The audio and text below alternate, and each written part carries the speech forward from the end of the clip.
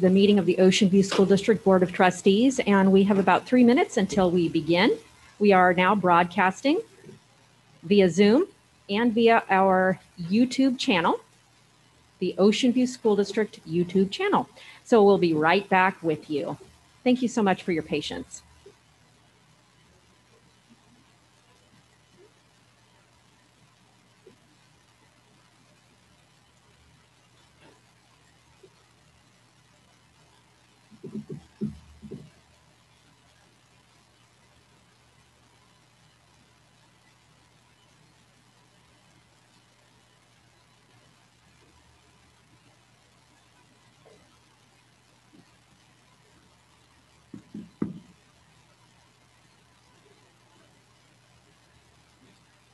How are you doing, Dr. Malone?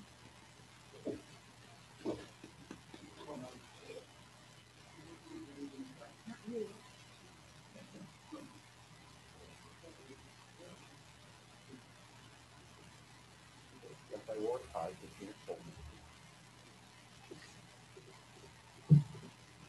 There's something there.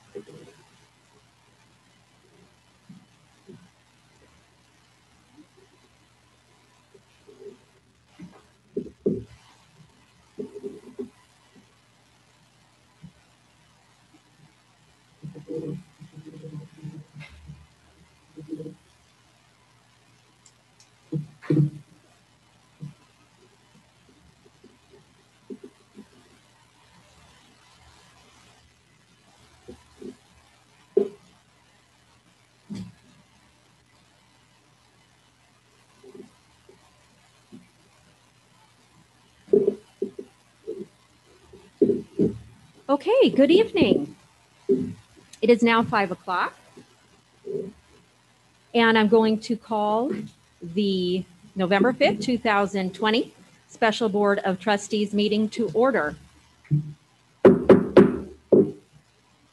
Okay, we're now at B, which is the roll call. Trustee Briscoe? Present. Trustee Singer? Here. Trustee Souders? Here. And Trustee Westwell is not present. We're now at C, agenda adoption for the Special Board of Trustees meeting for November 5th, 2020. It's before us for action. Is there a motion to approve? Move to approve. Second. Okay, any discussion? Trustee Briscoe? None. Trustee Singer? None. Trustee Souders? None. And Trustee Westwell is absent. I have nothing to say at this point. The agenda is in proper form, so we'll move to the vote. Trustee Briscoe, how do you vote on the agenda? Aye. Trustee Singer? Aye. Trustee Souders? Aye. And Trustee Westwell is still absent. And I vote yes. Therefore, it passes 4-0 with Trustee Westwell absent. We're now at D, which is our Pledge of Allegiance. Please rise to join us in the pledge.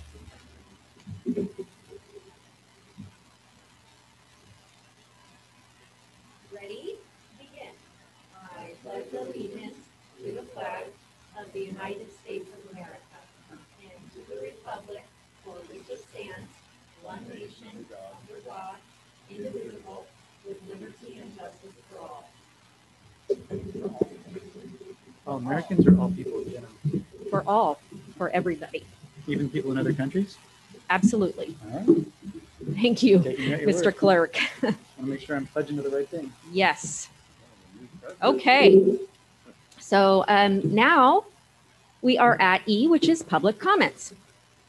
So, Mr. Clerk, would you like to read this portion of the agenda for the public? Yes, I will. I don't have any blue cards though at this time, so I don't know where those are, but I think I did see people standing out there. All right, E, public comments. At this time, in accordance with Government Code Section 54954.3A regarding special board meetings, members of the public may comment on the identified items listed on the agenda. Comments shall be limited to 3 minutes each. In order to address the Board of Trustees, members of the public may choose to do one of the following. Complete an online comment card here at www.ovsd.org/comment no later than 3 p.m. for comments regarding open session agenda items, or 2, wait outside the boardroom.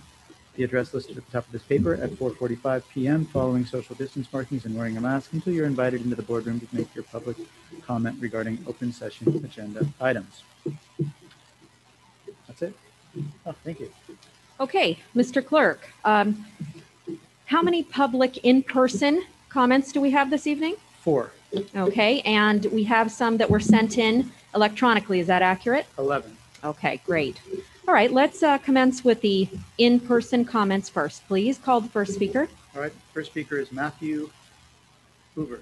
Okay, thank you. We'll wait for Mr. Hoover to enter the meeting.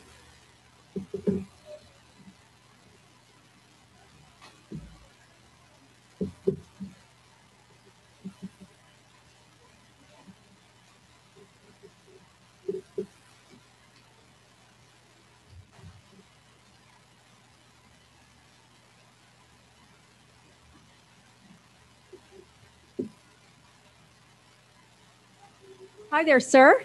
Good evening. Good evening. Are you Mr. Hoover? Yes. Okay, Matthew Hoover. Yes, Matthew.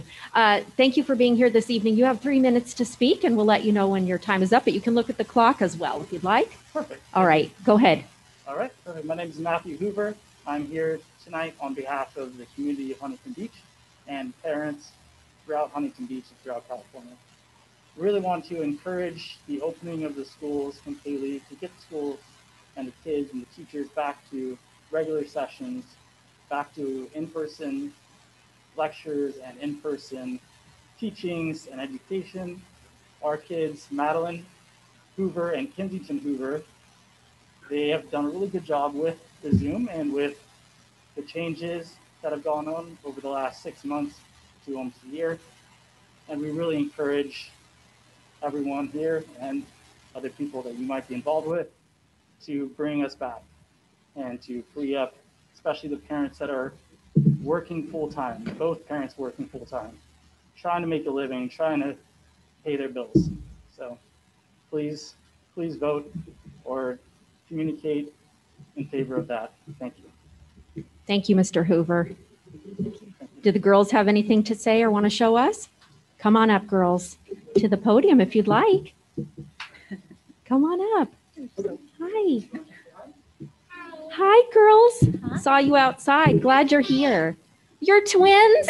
Oh, that's amazing. Thanks so much. Yeah, if you come up to the podium, we can see a little better. Well, thank you so much for having us. Don't go.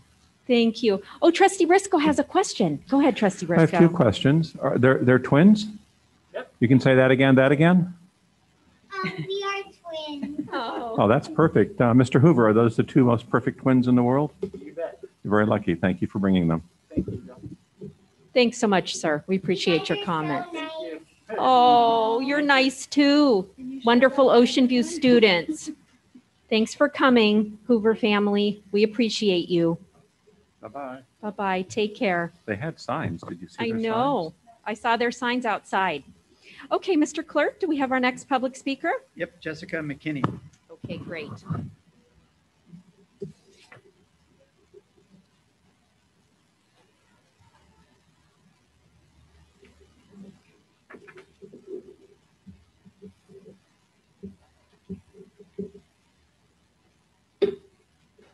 Hi. Hi.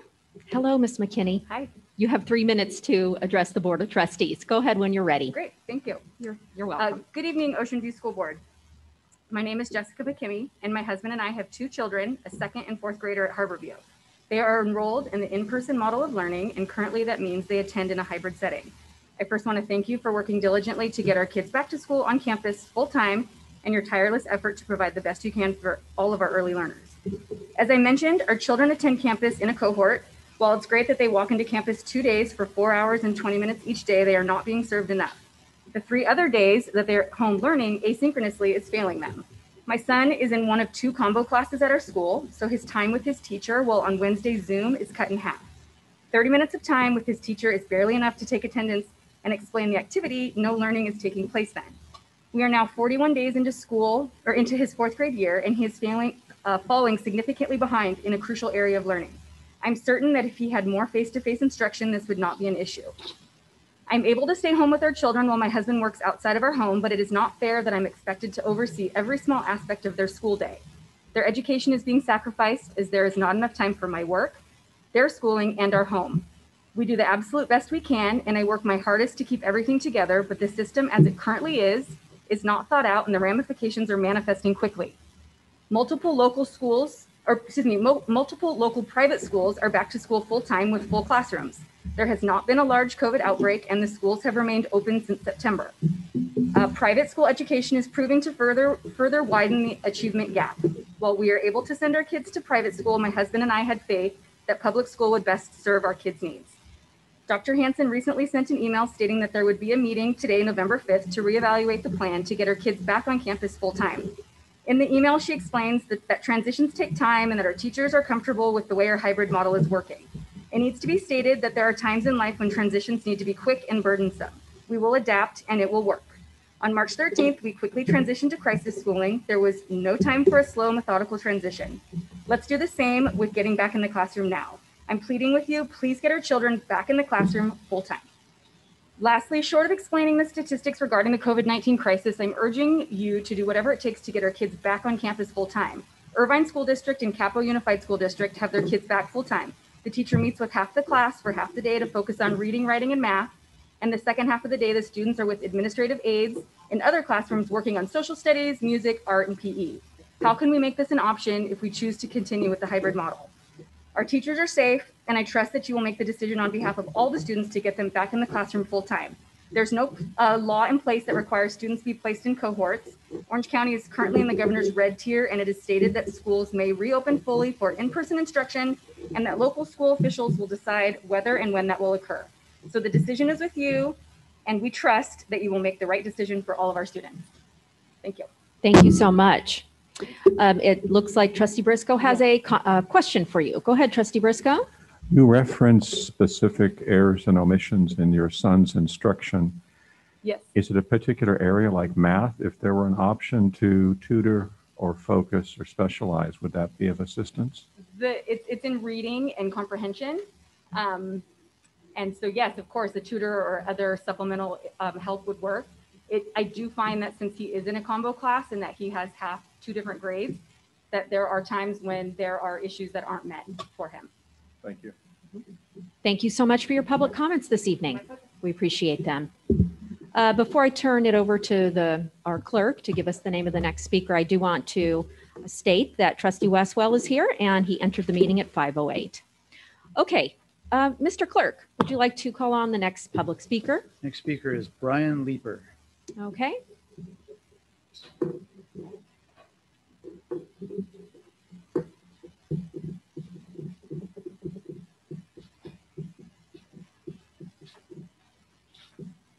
Hello, Mr. Leeper. Good evening. Good evening. As you know, you have 3 minutes to make your public comments. You may begin when you're ready. All right. Thank you so much. Good evening, President Clayton Tarbin, Board of Trustees, Dr. Hansen, Cabinet. My name is Brian Leeper. I am the Ocean View Teachers Association Bargaining Chair. It's refreshing to be here this evening, not to talk about norms or board policy, but to talk about a lot of the many wonderful things going on around Ocean View School District. Starting with seeing the cabinet out and hearing that the cabinet is back out on their Coaching Tuesdays, visiting schools, campuses, and classrooms to see what's going on out there.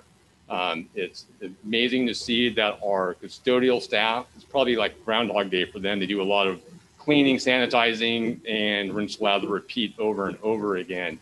We've got our maintenance people keeping the grounds fantastic, our office clerks running the central nervous system for the schools, and helping out with temperature checks on top of their day job that they do. At 3 o'clock today, we had a general board or general membership meeting for Ocean View Teachers Association, and we had a conversation about pivoting. And the pivoting component was talking about what the process would look like when and if we needed to discuss the change in hours, work conditions, and things like that. There were a couple of our teachers that were concerned that they saw some of our cabinet and principals on there, and they thought we were getting Zoom bombed by them, but it was basically just letting them know that through the PAL process, which we have and is operational and functional and functioning well, is that for transparency, they were invited to attend to see what it was that we were talking about. We were talking about making decisions based on data that we would use when we got to the point in time needing to talk about any changes in structure and getting that data through a survey through our membership. We have done a great job with meeting with our executive council, with the cabinet and the bargaining chair. I think some days I see Mr. Avila feel like daily just discuss a wide variety of topics. And I know that Dr. Hansen and Marissa, the OVTA president, are in constant communication as well. The PAL process is meant to be there for when we have easygoing times. And it's also meant to be when you have to resolve issues in other times. And clearly, Ocean View has gone through many challenging trials over the last several years. With 2020 talking about pivoting and changing pace is no different at this point in time. We are confident that through the process that we have with the association and with the district that we will be able to have good conversations with the district when and if the time comes for us to talk about whatever issues that are going to come up that we need to discuss. But the teachers are doing a fantastic job, and I know that the cabinet's seen it, whether it be virtual or distance learning. So I'm proud to be part of the Ocean View School District. Thank you. Great, thank you. Mr. Leeper, don't go away so quickly. Trustee okay. Briscoe seems to have a clarifying question for you. What is a Zoom bomb? A Zoom bomb is when somebody uninvited goes into a digital meeting or virtual meeting and they do things. Dr. Conroy was there and he was quite professional and just sat there and didn't do much of anything. And then Were our principals doing things, whatever that means? doing things, well, I don't know. Most of them didn't have their cameras on, so if they're doing something I couldn't tell. Thank you. If you don't know, Trustee Briscoe, you're lucky. Okay, thank you, Mr. Leeper. All right, thank you All so right, much. take care now. Our next speaker, Mr. Clerk. Our next speaker is John Salazar. All right.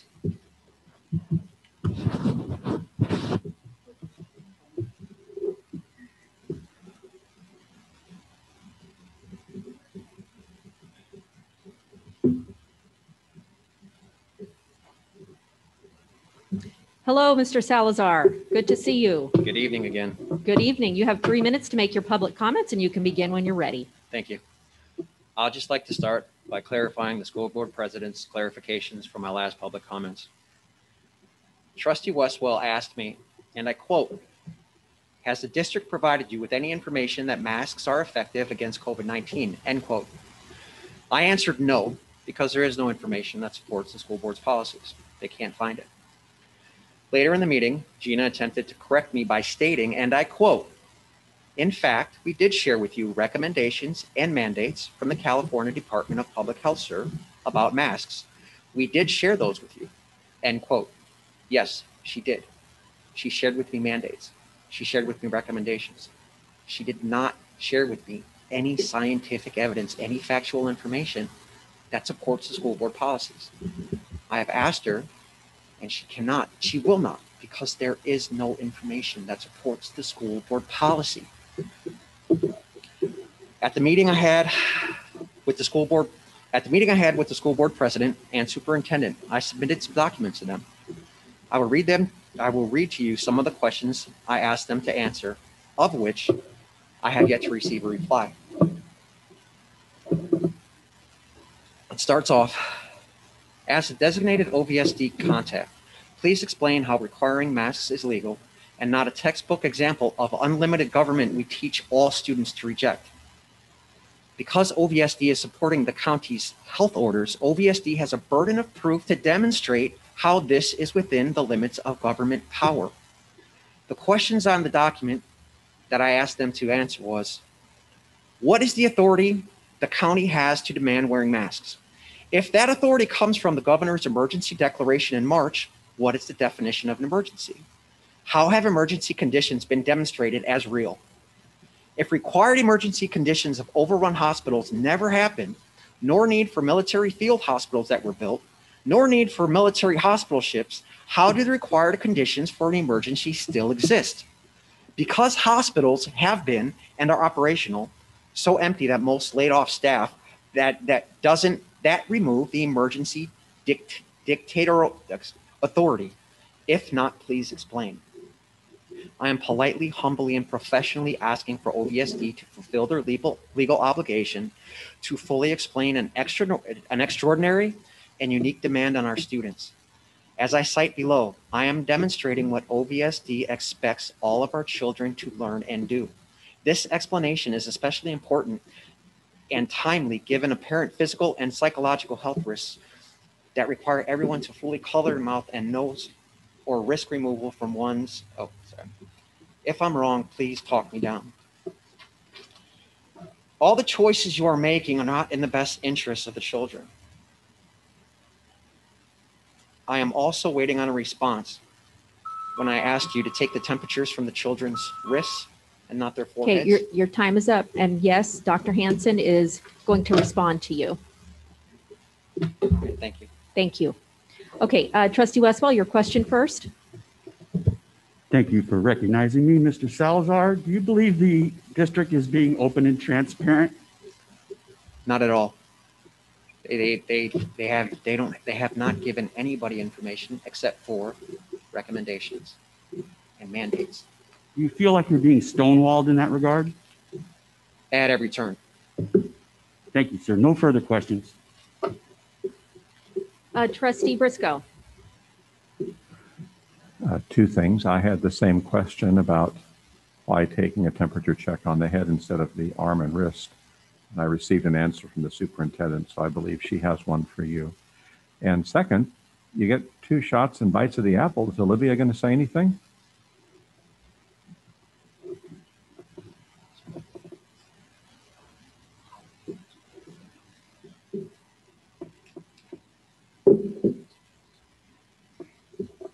Okay. She respectfully declines today, sir. Thank you. All right. Thank you so much for your public comments. Thank you. All right. Take care now. Mr. Clerk, do we have any other in-person comments this evening? We have no other in-person comments, no. Okay. All right. So now we're going to move to the written comments, public comments that were sent in. And our clerk of the board, Trustee Jack Souders, is going to read those now. Go ahead, Mr. Clerk. All right. First one is from Beth Louder. Dear OVSD board and staff, I'm a mother of 2 girls in OVSD, a 7th grader at Mesa View and a 4th grader at Hope View. I'm a former full-time elementary school teacher and a current OVSD substitute teacher. I write this letter from the perspective of a parent and an educator. My main request is to ask you to allow the students to attend school in person more days a week. If you look at the Fountain Valley District model, their students attend 4 days a week in 2 cohorts, 1 in the morning and 1 in the afternoon. While the students are on campus for fewer hours a day than in OVSD, they get 4 days a week at school with live instruction. My youngest daughter was suffering from major anxiety from mid-March when her school closed until the first week she went back to school this fall. She had daily stomach aches, insomnia, and would constantly worry about getting sick or losing loved ones to COVID.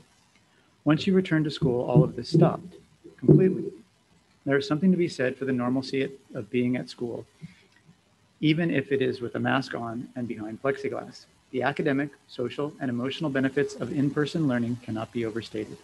The hybrid schedule has been particularly difficult for my 7th grader. She is a GATE student who for the past 4 years has had straight A's in all of her subjects. This year, she has started off Algebra 1 with a D and a C- on her first quizzes and tests. This is not for a lack of effort, because she works diligently from 8:15 to 3:30, 5 days a week. We now have her seeing a tutor once a week for algebra help. She is at a distance She is at a distinct disadvantage taking a high school level math course this year, receiving only 1/5 of the live instruction, as in a typical year. My daughter only gets about 1 hour a week of in-person instruction from her algebra teacher and the rest of her teachers. She only gets 2 days of total instruction, one synchronous and one asynchronous. If this hybrid schedule continues, then she will receive only about 2/5 of the content she needs in Algebra 1. This is a foundational math class that is pivotal for her success in Algebra 2, pre-calculus, and calculus. Please consider adding more in-person instruction time for our kids. Their academic, social, and emotional future is at stake here. Sincerely, Beth Louder. Second public comment is from Allison Singy. I hope I'm pronouncing that correctly.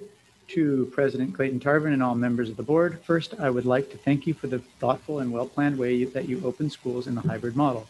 It enabled children like my older daughter to choose an in-person model despite being high risk for getting seriously ill from COVID-19 due to her physical and medical conditions.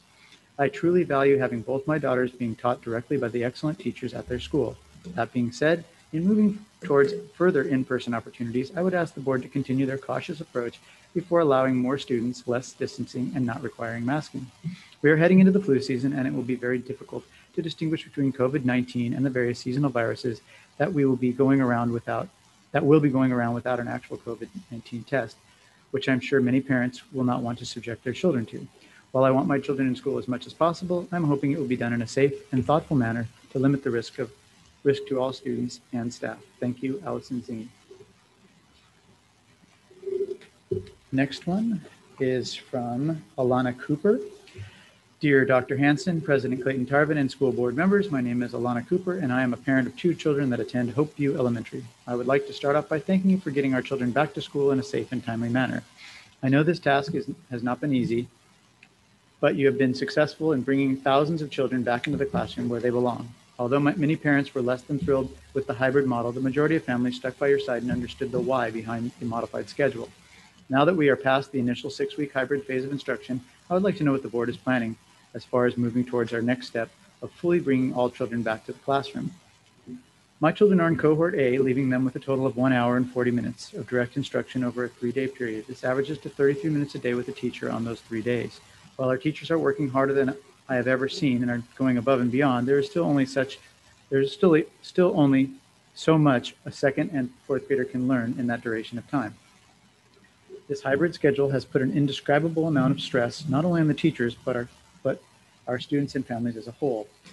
I am a full-time working parent that like many has had to transition to working at home, schooling my children, being the lunch lady, yard supervisor, cruise director, wife and mom, all at the same time. While we have made it work for the last 8 months, I am tired and I cannot do this much longer. I have sat back and watched over 150 families leave Hopeview, many to our virtual programs, some other to homeschool programs, and a good amount to our local private schools.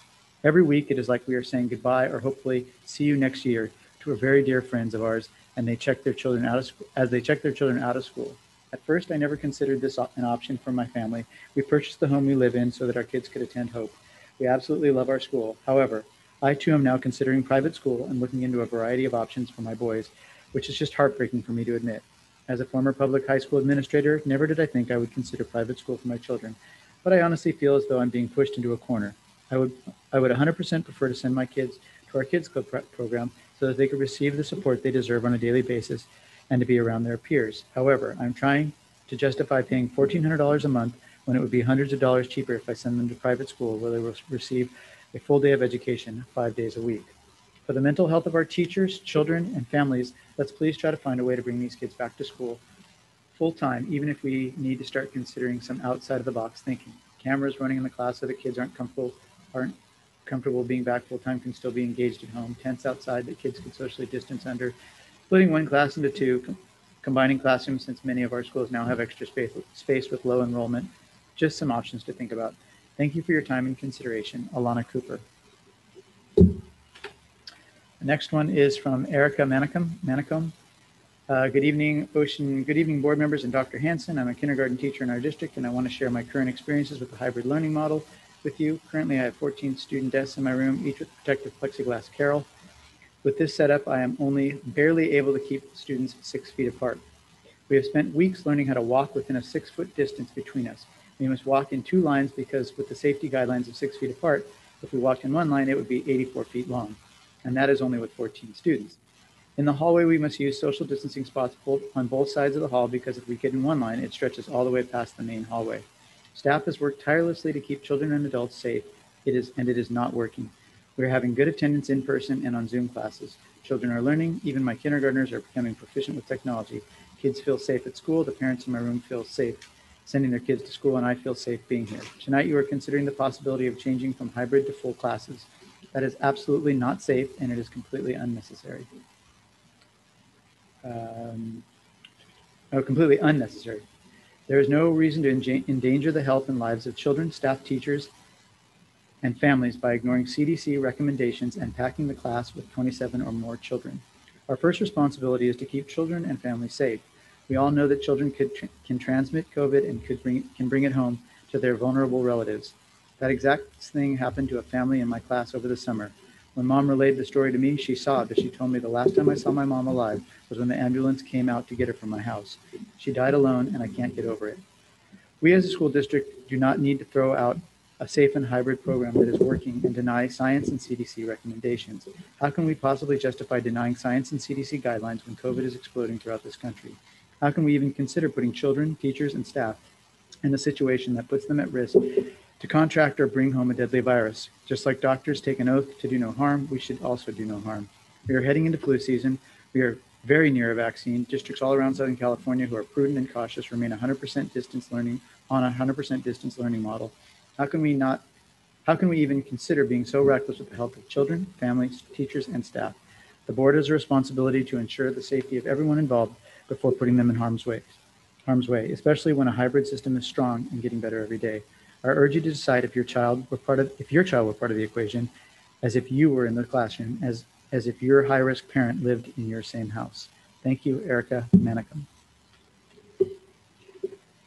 Next one is from Ashley Booth, and she writes, to the board, district, and school community, thank you for taking so many important necessary steps to keep my second grader and the broader community safe and healthy. Watching her happiness when she is able to go to school is worth all the effort. I urge you to continue to uphold the high level of protection and thoughtfulness as you consider the next phase of our school's reopening plans.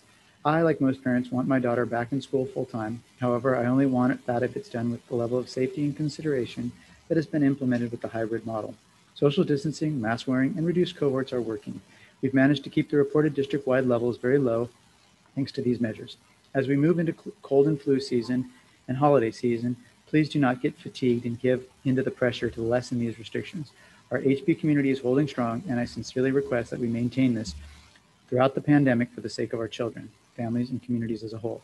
Lessening restrictions now would be a step backwards as the numbers around the country trend upwards. I urge you to keep following scientific data and making these decisions rather than the emotional politicized voices. Keep class numbers low, the masks on, desk classroom shields up, and social distancing as a priority. Thank you for your time.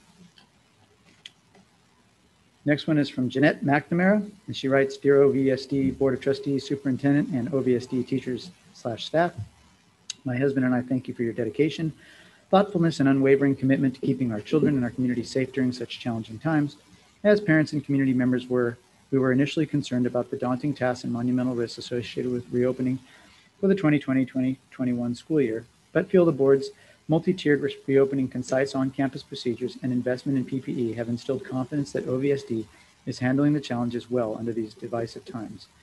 Additionally, as Mesa View parents with immunocompromised children who recently learned of an on-campus COVID positive case, we feel the notification procedures and community dashboard were transparent and informative for us to make appropriate decisions as a family. As Orange County remains in a substantial tier, I would implore the board to continue their commitment to reliance on the established school safety protocols, including remaining on the hybrid schedule until such times when science and safety allow for more lenient protocols. While we appreciate the importance of our children in school and their scholastic journeys, above all, we value their health and for the health of those we love. Next one is from Michelle Franklin Dizon. Everyone has just now settled into a comfortable routine is not an acceptable, that's in quotes, is not an acceptable reason to keep the current model. This is a time to get comfortable and step up. to get uncomfortable and step up. Students and parents are stepping up. We are working to provide for our families, take care of our usual responsibilities with our children home much more, and teach our children at home. It is time for everyone involved to put in the necessary effort for the growth and development of all these children.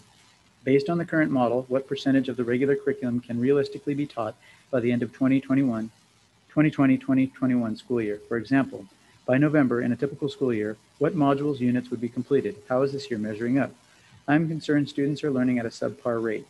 There is not enough live instruction, in person or virtual, to cover the full curriculum. Our students are currently receiving approximately 10.67 instructional hours of in-person and Zoom combined each week.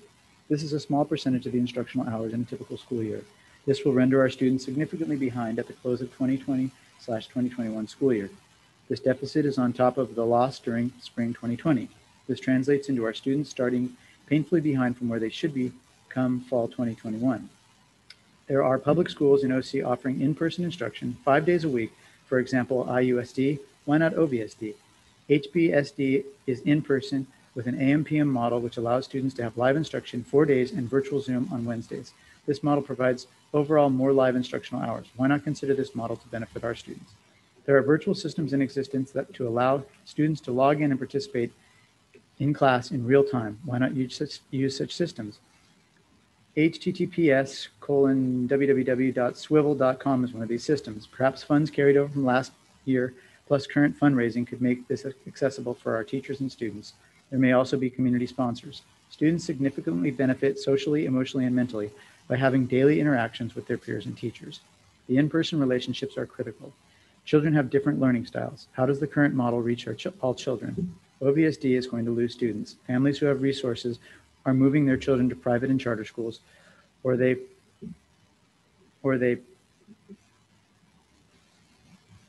are education for their children. Overall, this will hurt the success of the schools in OVSD. I am confident the OVSD community can and will step up to meet the needs of our children.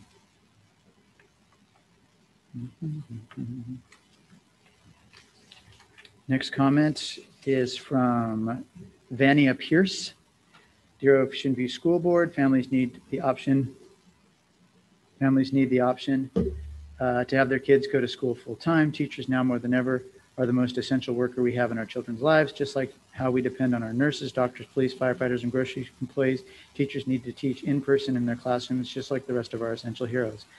In their placements of employment, virtual classes for elementary grades are not working. They are not learning. Parents and children, childcare facilities are just pushing our children to finish tasks without any real learning and understanding. This is not a real education at all. The impact teachers have on our children's lives is immense. Lots of kids are losing hope, joy. Children are the unsung heroes of this pandemic, and they do not fully comprehend it, but they keep adjusting as much as they can, and us as a society have put them through so much anxiety that it is painful to see the mental and emotional damage this pandemic has caused on our kids. They miss the social interaction they had on a weekly basis with their teachers and peers. Please allow our students to open for full-time in-person learning with the enhanced safety protocol measures such as mask wearing, hand sanitizing, temperature checks. 6 weeks have gone by, and we will probably be followed by another 6 weeks and another. This is unsustainable. Let's open schools safely and cautiously, but open them nevertheless. Sincerely, Vania Pierce, kindergarten and second grade mother. The next one is from Mark and Kristen Frey. Under the current hybrid model, there's significant learning loss occurring as students are only getting 10.67 hours of in-person and Zoom instruction combined each week.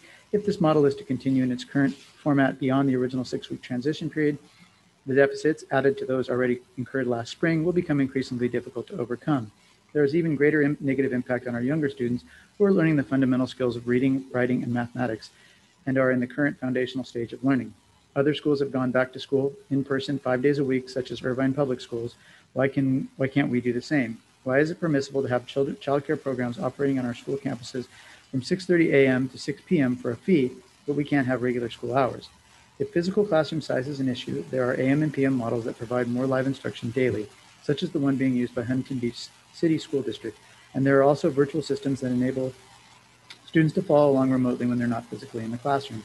Such systems could enable more of the curriculum to be covered and reduce duplicate teaching. Fundraising efforts could assist in the procurement of these systems where there are shortfalls. For students, parents, and administrators alike, the current hybrid model is not a comfortable routine. This is especially the case for households with dual working parents and or those with several children, including our teachers and administrators. Sacrifices are being made across the board to make it work in the interim, but it is by no means a long-term sustainable solution. Families will have to strongly consider alternative forms of education for their children. Next one is from Tam Blunt. Dear President Clayton Tarvin and members of the board, we are the parents of an elementary school student in OVSD. Thank you for starting in-person school with the hybrid schedule currently in effect. With a small cohort size and mask mandate, my child feels safe at school and comfortable attending school in person. The hour my child has of instruction on Zoom during each of the 3 days she is learning from home are going well, and I think it's important to have that hour of live instruction with her teacher on the days she is not physically at school. As the number of daily PCR plus cases for the last 2 weeks seems to be double what it was when school started in early September, I do not believe that 5 days of in-person instruction should begin at this time. Instead, I suggest that the current hybrid schedule be continued through the end of December 2020. That said, should the board be inclined to increase the number of hours that students attend in person for elementary school children, I believe that alternating Wednesdays from 8 a.m. to 12:20 p.m. is preferable to splitting each Wednesdays between two cohorts and extending the duration of the days the students attend school in person. We appreciate everything the board, teachers, and staff of OVSD have done. Thank you, Tam Glenn. And the last comment is from Brianne, no last name. If you tally up the hours for live non-parental instruction, it totals 10.67 hours, which is roughly 18 hours less than what they were receiving when in person full time. Why are we only receiving 1 hour of Zoom on Wednesday? Why are in-person cohorts only until 12:20 and not 1:50 for in-person days? One of my children, sadly, seems to be getting less than 10.67 hours as his first grade teacher isn't utilizing the Zoom time to teach, but rather utilizes the time to have students hold up their work to the camera and calls out students that didn't finish by 1:10. She also calls out students whose work she deems too sloppy. How is that a positive learning environment for mostly 6-year-olds? How is that beneficial, especially during a time when their mental, emotional, and social well-being is crucial? I saw many students upset over Zoom by being called out this way. Is it fair to call out a children in front of their peers? No. What about the parents that work full-time and have a hard time finishing by 1:10? There is no grace period for them. By my own experience, it's very evident that some teachers are tired and frustrated and have not adapted well to the hybrid model nor teaching over Zoom. So when the superintendent says we are just now in a comfortable routine, who is we? Who said this? Teachers definitely aren't. The few I've personally talked to have stated they hate this model. Children are resilient, but not comfortable. They are doing it because they have to. It makes no sense to move forward with more in-person learning. Private schools have waivers with an AM/PM option for students. It's working well with 0 positive COVID cases. Irvine Public Schools are also going 5 days a week. Why can't we get a waiver? Do we have the space? There are many options if a space issue such as the AM/PM option, utilizing the NPR as well. It just seems the ones suffering the most are the students. Studies show in-person time daily helps build relationships among the aged demographic and decreases anxiety and depression. I can guarantee that you will lose students because parents realize students are getting a subpar education with this hybrid model. And those that stay, unfortunately, have to because they don't have the resources. Our children are the future. Let's give them what they deserve. And that concludes public comments. Thank you, Mr. Clerk, for delivering the public comments for those that decided to write in this evening. We've heard them.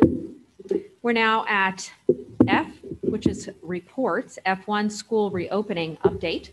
And before I turn the meeting over to our superintendent, Dr. Hanson, I'm going to take a presidential privilege and say a couple things. One is that I've heard from several community members that there is some kind of information circulating in the community that there was some intent to go back to fully online instruction. And I just want to say, absolutely incorrect. That is a rumor. It is not true. There is absolutely no truth to it. If anything, we would like to make sure that our students are in school more hours in person, not less. I'll get more into that as we get into the presentation from Dr. Hanson, but I just want to give the community that information and to gave you the confidence to understand that that is not an intention, at least of me. And I don't think of any of the other board members as well, but I'm not going to speak on their behalf. But I just do want to say that that is a rumor. And unfortunately, sometimes rumors have legs and they walk all over town. Okay. Dr. Hansen, are you ready to begin with the information that you'd like to present to us this evening? Yes. Okay. Thank you. Go ahead, Dr. Hansen. I just need a couple minutes here a couple seconds.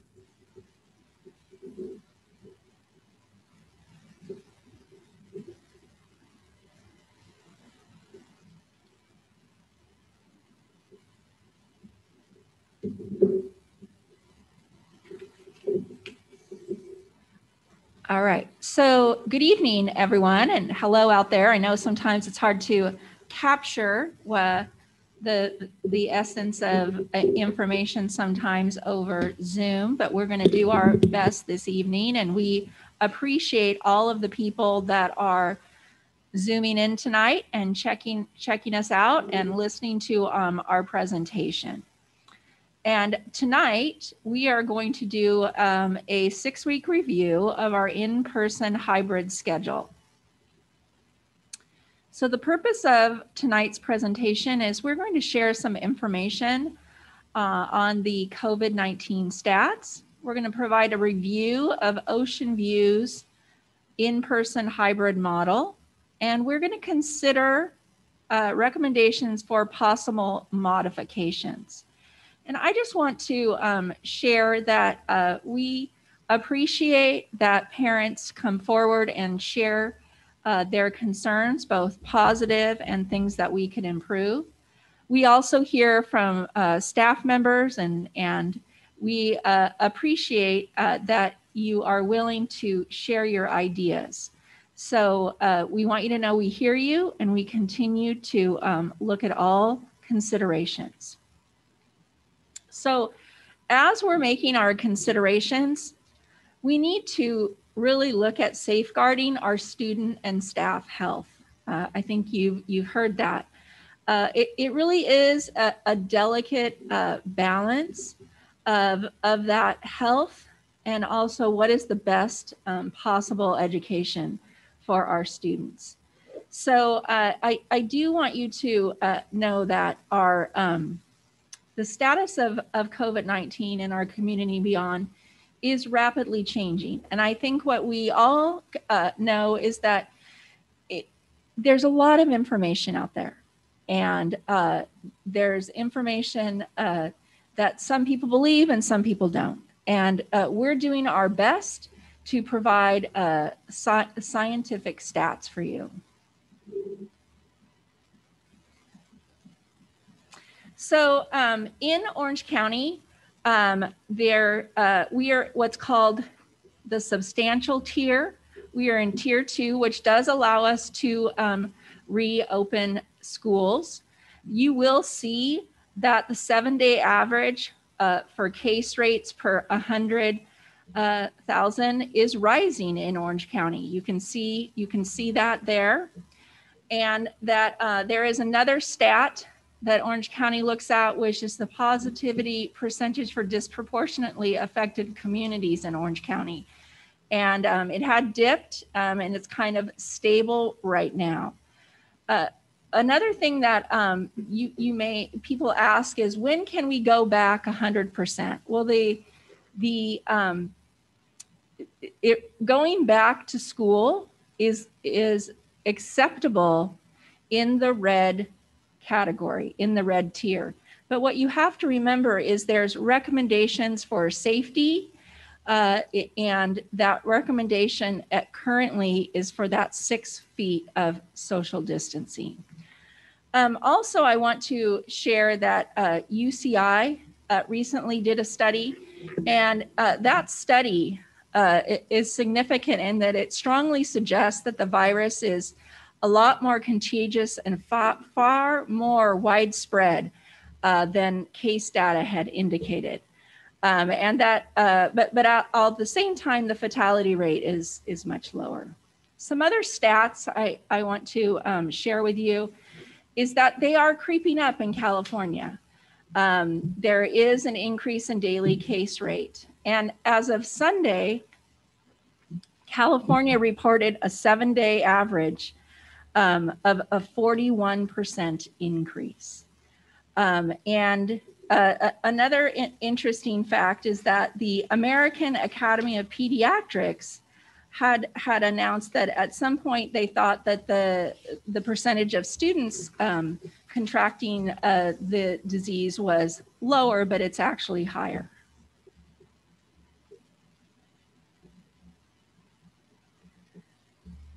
Okay, 1 second.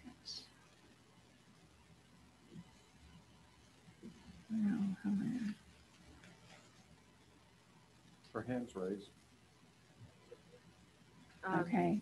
No, The- Dr. Hanson yes. is just taking a moment to Yeah. get organized. The other thing that I want you to notice, and I think that we've all heard this, is that the U.S. broke its highest number of coronavirus infections in one day, and that was over 108,000. So it's a 21% increase from last week. So as you can see, the stats are somewhat concerning. And that's what a lot of our parents and our staff are looking at. So what I'd like to do now is talk to you about what we have done as far as preparing for the hybrid model. I really want to acknowledge our staff for the intentional planning. We have safety protocols. We do require masks. We have temperature taking. We do have desk shields and protective gear for staff and students. We have taken a great deal of care in rearranging the classroom desks in space for that 6 feet of distance. And all staff and students have been trained in our safety protocols before they could return to work. What we see is that we are serving students in what's called small cohorts to limit the commingling of staff.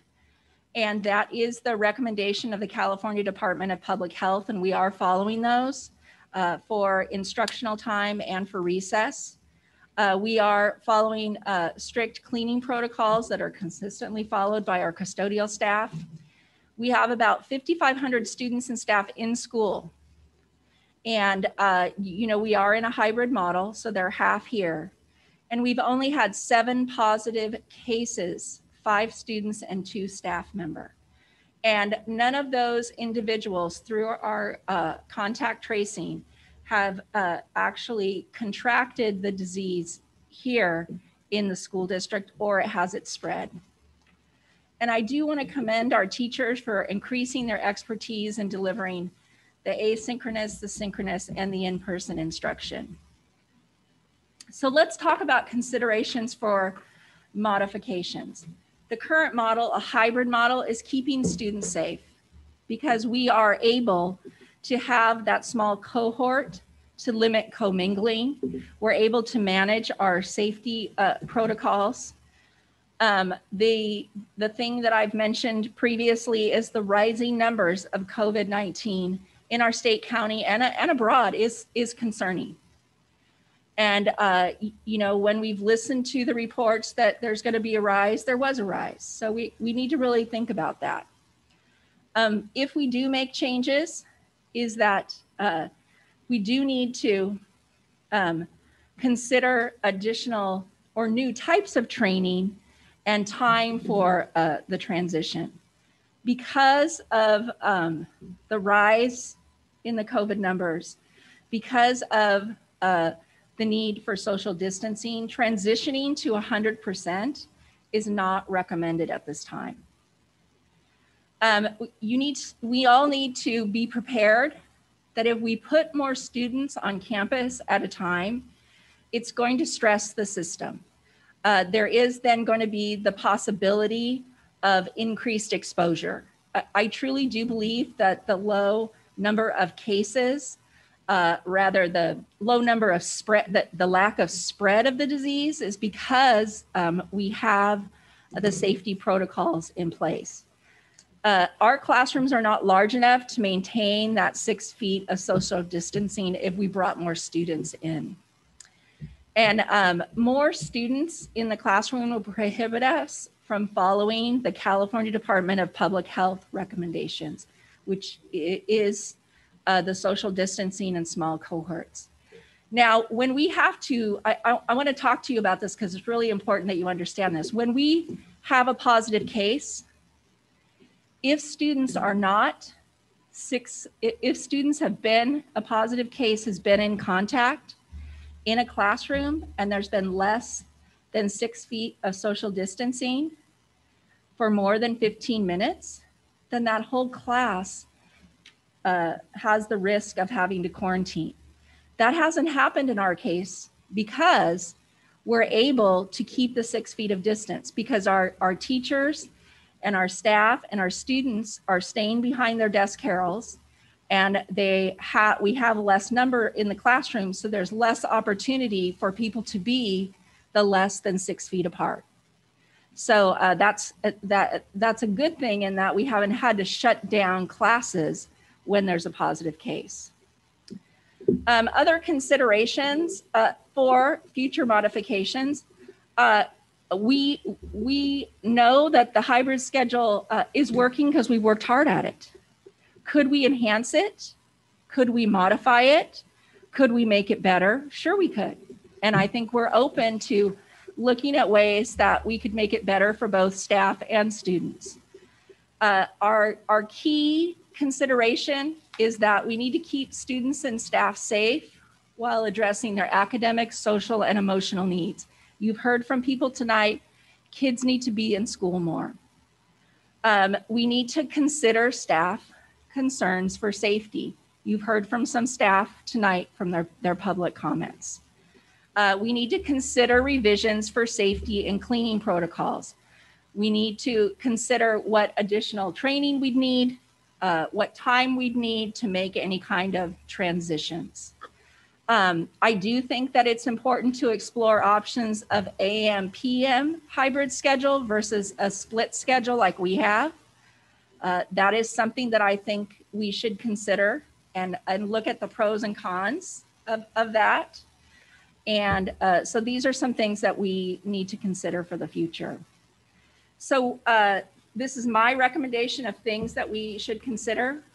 At this time, our staff, our cabinet feel that our next step should be to develop potential alternative hybrid schedules to increase opportunities for additional time for students to be on campus and for teachers and students to be together in person, and to, of course, collaborate with our employee associations. Keep in mind that any type of changes that we would make would need to be negotiated with our teachers association. You heard from Mr. Leeper tonight that we have a good working relationship, but nevertheless, we do have to respect that process to negotiate and to come to an agreement on any kind of change in working conditions or change in schedule. So we would need time, if the board gives us direction to go back and look at some different things, we would need time to do that, to collaborate with our employee associations, as well as time to inform parents and our staff of our processes and any changes. So we believe that with your direction tonight to either continue what we're doing or to go out and explore some modifications, that we could come back to you in December with an update on where we're at with our unions and what direction we think we can go in. So thank you. Thank you, Dr. Hansen. Before I go to the discussion phase for the board or debate, I want to, sorry, one moment, please, while I fix my screen. I want to make a couple comments.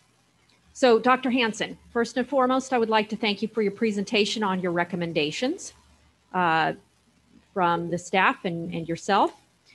And just to let the community know, These are recommendations from the superintendent. The board can choose to follow them. We can choose something else. This is a matter of local authority and local control. We've heard information, statistics. We've heard from our parents.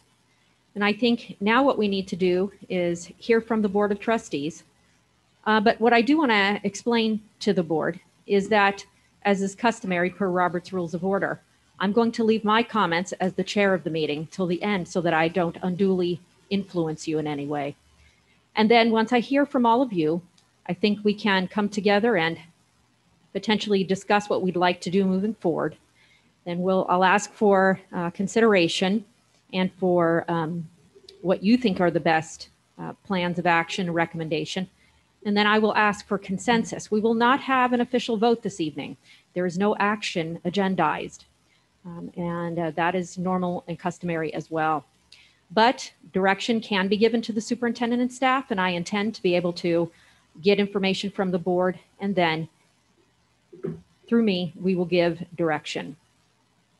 Okay, we will begin with Trustee Briscoe. I have several questions, if the microphone's on. Okay, let's see, on page 3, no, page 2 of the presentation. You used the word fatality, and I've always heard morbidity rates. Fatality rates is what you used. What's the difference, Dr. SAT? Are you addressing me at this time, Trustee Briscoe? Or Dr. Hanson? I'm sorry. I always address the chair. Okay, go ahead, Trustee Briscoe. Dr. Your question. SAT, what is fatality? It says fatality rates is what was used. I've always heard morbidity rates. What's the difference? I don't think there really is one. I think it's interchangeable, but Dr. Hanson can speak for herself. Dr. Hanson, would you like to address that? Without researching it, I would agree it's interchangeable. So second, I heard from the podium claims of instructional inadequacy. So my question is, 1, what are we doing for instructional remediation, evaluation, correction, training, intervention? And then second, what are we doing to help students, especially on something as iterative and building like math, to have intervention and tutoring to help kids catch up if they're missing something, as another speaker alluded to, Madam President?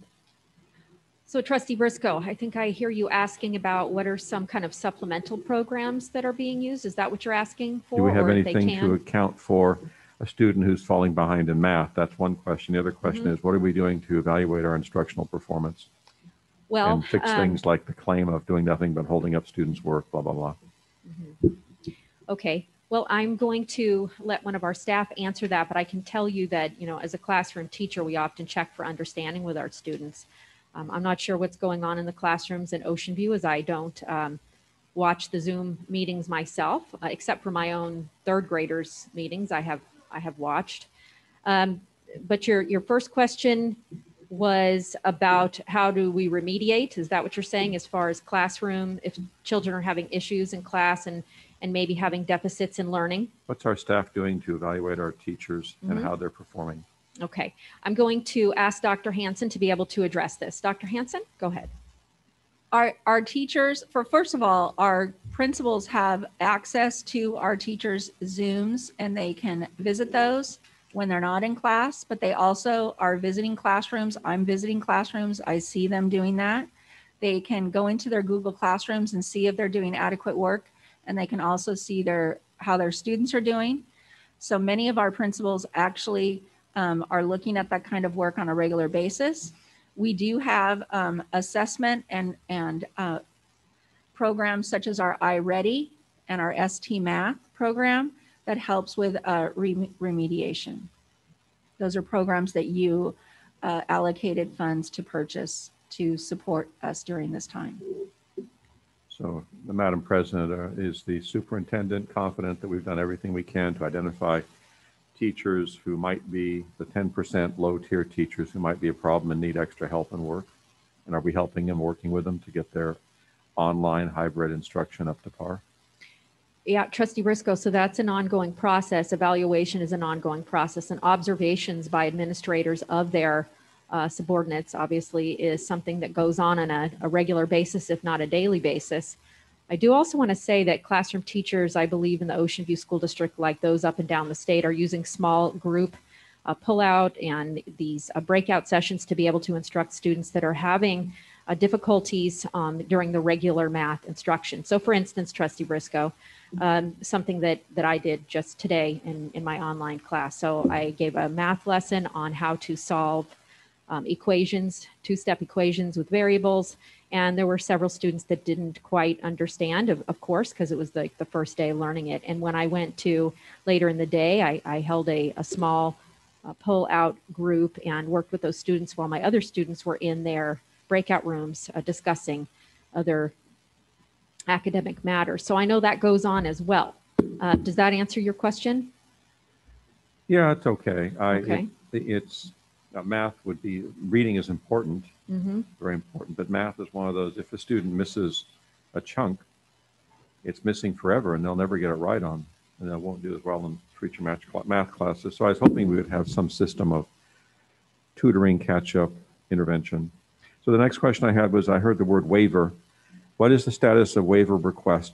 Mm-hmm. Just because you request one doesn't mean you have to use it. Have we looked at the waiver process again since we've looked at it 2.5, 3 months ago? Well, I can tell you my understanding of that, and then I'll let Dr. Hanson weigh in, Trustee Briscoe. Due to the fact that Orange County is in the red tier, we don't need a waiver anymore. We are allowed to be open per the California Executive Health Orders. A waiver is totally unnecessary. There has been a great deal of confusion in our community on this issue, and I just want to reiterate that it is not needed. It is not necessary. We don't need it. We're open. And we just have to make sure that we have a program that is beneficial for our students. And we're hearing about information tonight about how to make it better. Okay, so the last question I have is, I'd like to understand better what the disease model is for COVID-19. There's some bacteria, and viruses. If you just come into contact with 1 or 100, you can develop the disease. They're very dangerous, extremely problematic. There's some that you need 1 million exposure to for 15 minutes to become infected and diseased. And there's some that you need a gazillion for 5 days, and then you might catch it or come into contact, develop symptoms for it. What is the model for COVID-19? And I don't know. And so we have everything set up with barriers and corrals and screens and face masks and everything. What is the model for COVID? What's the exposure model that creates an infection versus not? Could you help us understand that? Yeah, I mean, I am obviously not an epidemiologist. I am a classroom teacher, but I do have, well, the good news is I do have a biology credential and I am a biologist. So I can give you my understanding of this information. I do know that COVID-19 is quite contagious, in fact. It is. It's much more contagious than seasonal flu, and it can be spread through the air. It's aerialized, and that's why there's been considerable talk in the country and by health officials about air handling systems and so on. And that's why we have a mask mandate, and that's why we have the corrals. And so I could ask Dr. Hanson to maybe speak more about this, but I can tell you that COVID-19 also being a virus, obviously is not alive. It is not a bacteria. It does not have any DNA. It only has RNA. And so when it gets out into the air, obviously it has to be ingested or going through some kind of opening in yourself to be for you to catch it.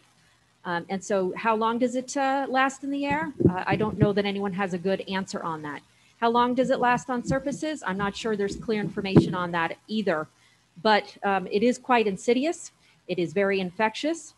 And in fact, it's one of the deadlier coronaviruses, or the most deadly that has ever been seen or known to mankind at this point. So Dr. Hanson, would you like to discuss or to expand upon anything that I've said? I'm not going to be able to expand on what you said, but I want to reinforce that one of the things I reported on was a study that was done by University of California, Irvine, which is a significant study that talks about it being airborne, and that it's extraordinarily more contagious than what they initially thought, and that it is widespread more than what the cases are indicating. Although maybe the fatality or the morbidity is not as severe as they thought. Nevertheless, people are, there is a lot of people being infected. Obviously, it's up a significant amount in our country just in this last week. Okay, Trustee Briscoe? That concludes my questions. Okay, thank you. All right. I'd also like to comment, there are two speakers outside that'd like to speak to this item. Okay. Actually, I think what we're going to do is we're going to hear from them right now. So could you please let me know who is the next speaker? Okay, just give us a moment. We're going to get them. Thank you.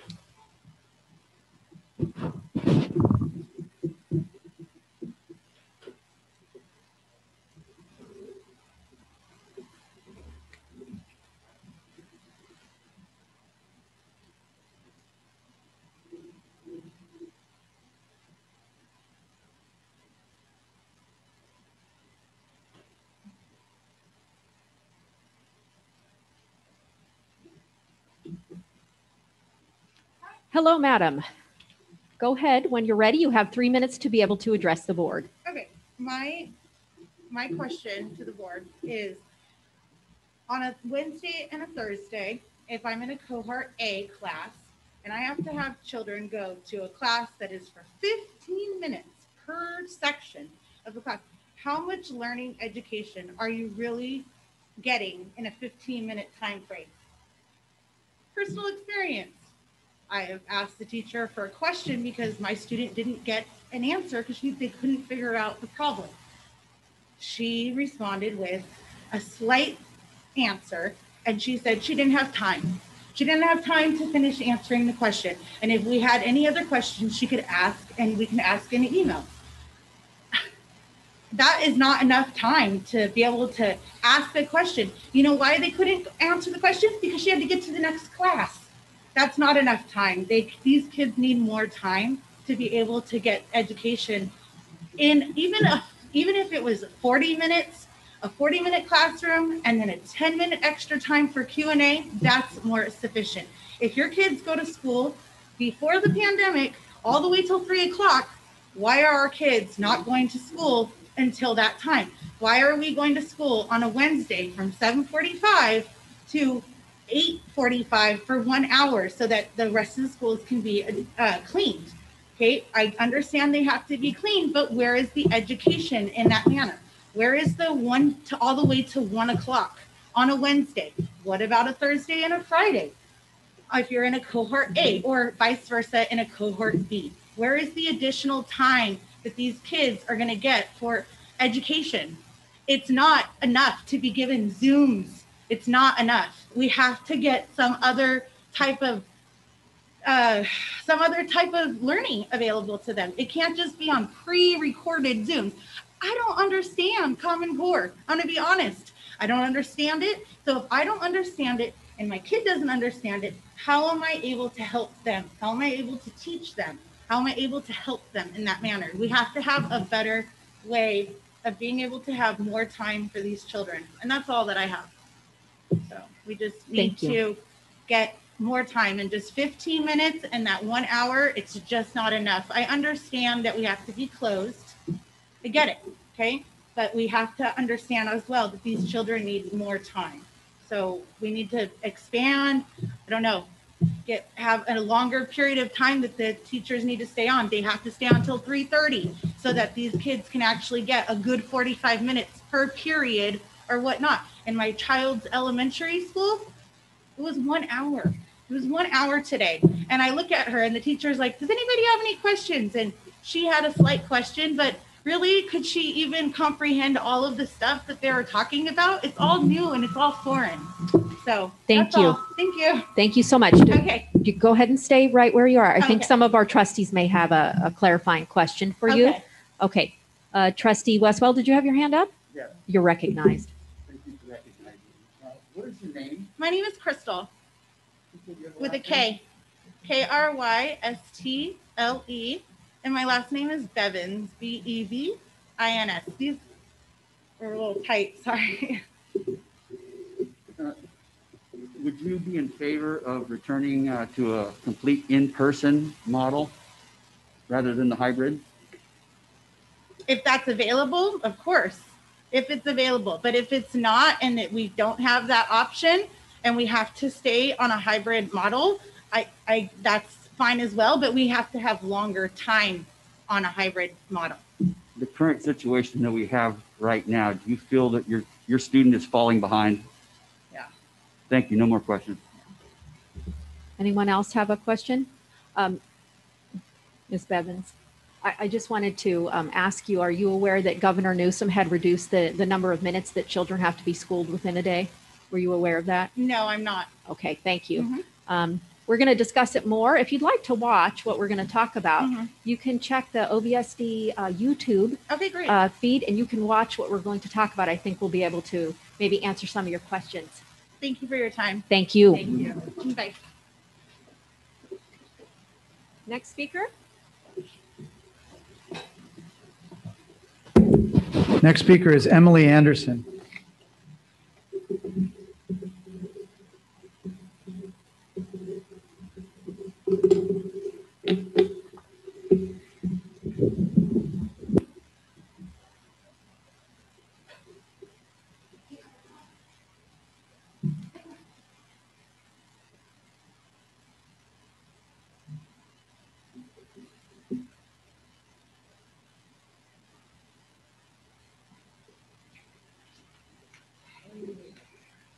Good evening, Ms. Anderson. You have 3 minutes.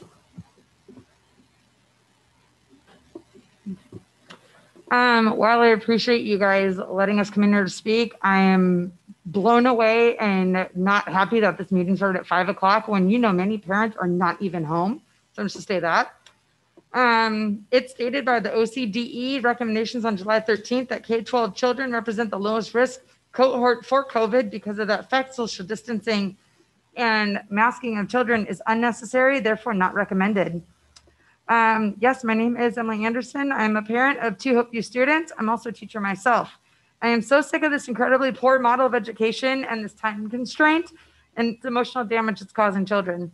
The amount of instruction time is abhorrent. My daughter is stressed and full of anxiety because of everything is completely rushed. If she apparently cannot even ask questions in class or on Zoom, is even more rushed. What I really have issues with is the complete lack of socialization time, which is harming students' mental stability. Secondly, the OC Department of Ed said social distancing was not recommended, nor were masks, but the district apparently overruled the county, not only requiring masks of all children, but even kids with breathing issues, such as my son, who has severe coughing asthma during the colder months and at times coughs so hard he vomits. If he were wearing a mask, he could aspirate on that. Also from the OC Department of Ed meeting on reopening, requiring children to wear masks during school is difficult, if not impossible, to implement, but not based on science. It may even be harmful and not recommended. Further, the policies to mitigate the spread of COVID-19 within schools must be balanced within the known harms to children, adolescents, families, and the community by keeping children at home, which is something many people should do, and hopefully they do. Which is not what OVSD parents see happening. Also, Dr. Sherry Krupp, former super of LaSalle Unified, concluded in our schools closing that we have hurt hundreds of thousands more children than we have helped. Then there's the issue with face masks, something medical personnel are trained and fit tested for yearly. Yet you fail to see how ridiculous this is to expect children to wear these, wear them properly, and expect teachers already limited to an asinine amount of instruction time to harass students if they're not covering their nose or on properly. My daughter's face she's 10 years old and she's breaking out now because of these dumb things. Requiring children to wear face coverings may even be harmful to the child. Learning is inhibited and critical social interactions among students and between student and teacher are fractured. Mandatory masks may well lead to a spike in childhood behavior problems, as well as, I see it myself, they touch them constantly. These encourage kids and cause them to touch as they're always adjusting them. Dr. Alex Kuo, president of the SoCal chapter of the American Academy of Pediatrics, opined, our concern is that recently issued guidelines for schools reopening in Los Angeles County are not realistic or even developmentally appropriate for children. This comes down to we're meeting because adults are afraid, not because they're proven, not because it's necessary, and you're violating my son's IEP and thousands of others. You need to open schools. You've had 8 months since Okay, schools thank closed you. in March to do so. Thank you. Miss Anderson, Miss Anderson, please approach the podium again. Trustee Westwell has a question. Thank you for recognizing me. You're welcome. Ms. Anderson, thank you for coming down here tonight and letting the board know how you feel about your child's education. I just want to be clear. Do you feel that your child, all of your children are being deprived of their Absolutely. education? And you disapprove. I'm hearing you disapprove of the hybrid model and want to go back. Absolutely. I support you 100%, and thank you for coming down and expressing your opinion. If you'd like to hear from my daughter, the student, you can do so if you would allow it. She has the right to speak in public comments if she'd like. You want to speak? All right, go ahead.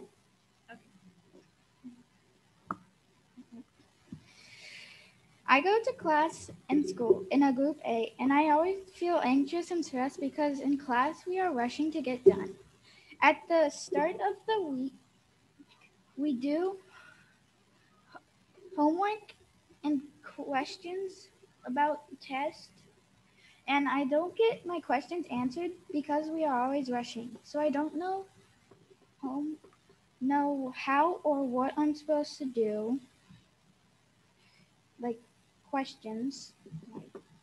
At recess, we only get to go on the basketballs, courts, handball, and tetherball, or bars and grounds. Also, I have no friends, so all I do is color or do homework. This makes me feel sad and lonely. I have friends that have the same teacher but are in different groups.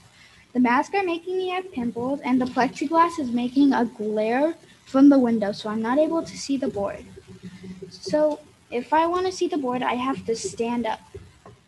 Some things I would like, if you could, is to get rid of the plexiglass or mask, make recess so that everyone could be able to use all of the playground, have more time in school so there's less rush, and have school opened every day.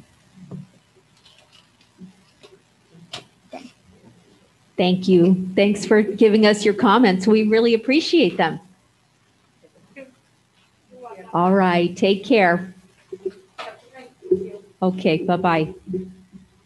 All right, I think we heard from Trustee Briscoe, and now we're going to go to our next trustee to give comments or ask questions, and that would be our Vice President.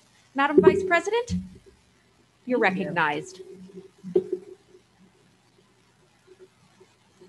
I'm interested to see if we have local statistics on COVID, especially our city, not statewide, but local. Do we have any that you could share with us?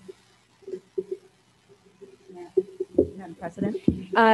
I don't have them in front of me, but I know that we have them because Dr. Hansen shared them with me this past week. Huntington Beach, I believe, has the 4th highest number of COVID cases in the county. That was the last I saw, but I don't know the specific numbers for our zip code. Dr. Hansen, do you know the numbers for the zip codes here? I don't. I would have to stop and look it up, but Okay. It's very easy to find on the Orange County Healthcare Agency has it by zip code. I'd like to share them with you. Our Okay. city of HB. Oh, you have it? Yep. Oh, okay, great. The city of HB has had a total of 2,600 COVID cases since this has started. The city of Huntington Beach has had a total of 86 deaths since this has started. It has had a total of 157 cases in the city of COVID. The entire Orange County, when you look at the entire Orange County, we've had a total of 679 cases from 0 to 3 years old. I'm specifically more concerned about our age group since obviously we serve them. There have been 985 cases from 4-year-olds to 9-year-olds in the entire county. There have been a total of 755 cases from 10-year-olds to 12-year-olds and 668 from 13-year-olds to 14-year-olds. Our current, just when we look at just the county, our cases per 100,000 are 6. Our positivity rate is 3.6%. So when I look at this data, and very strongly that we have to balance the well-being and the safety of staff, teachers, and our kids. Absolutely. It's always a number one priority for me. I think that it is essential that kids and teachers are safe, that I would never compromise the health or safety of them. But when I look at the data, and I know that I promised that I would always follow the data and make decisions based on data, it also seems that the need is there for kids to be more in class and be more present.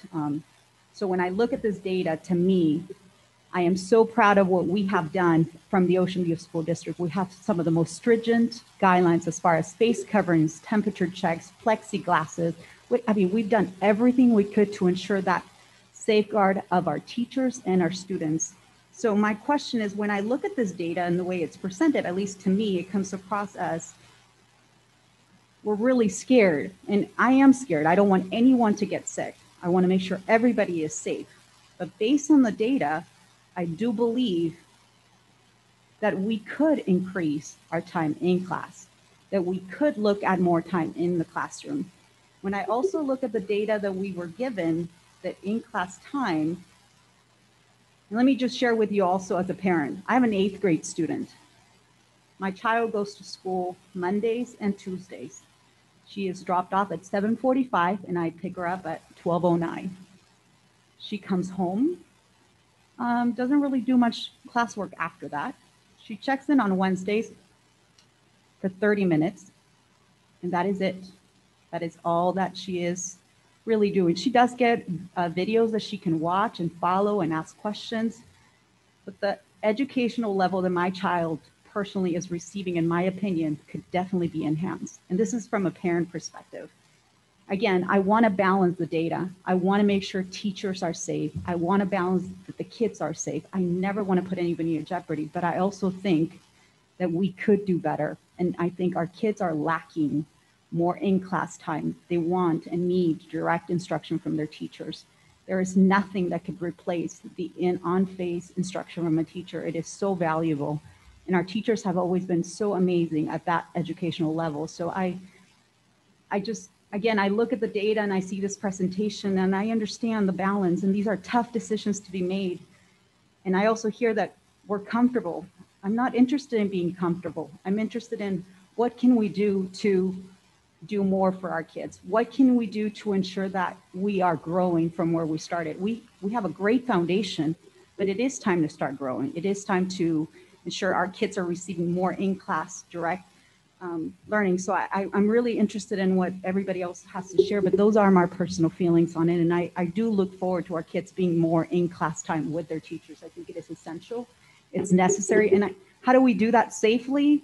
I don't know. And that, obviously that's going to take a lot of work. And I look forward to seeing what administration has to offer in that direction. But my feeling on it is kids do need to be more in class, and we do need to do better with in-class instruction. And the Wednesday 30-minute hour class time is just not enough, especially for an 8th grader that is getting ready to go to high school.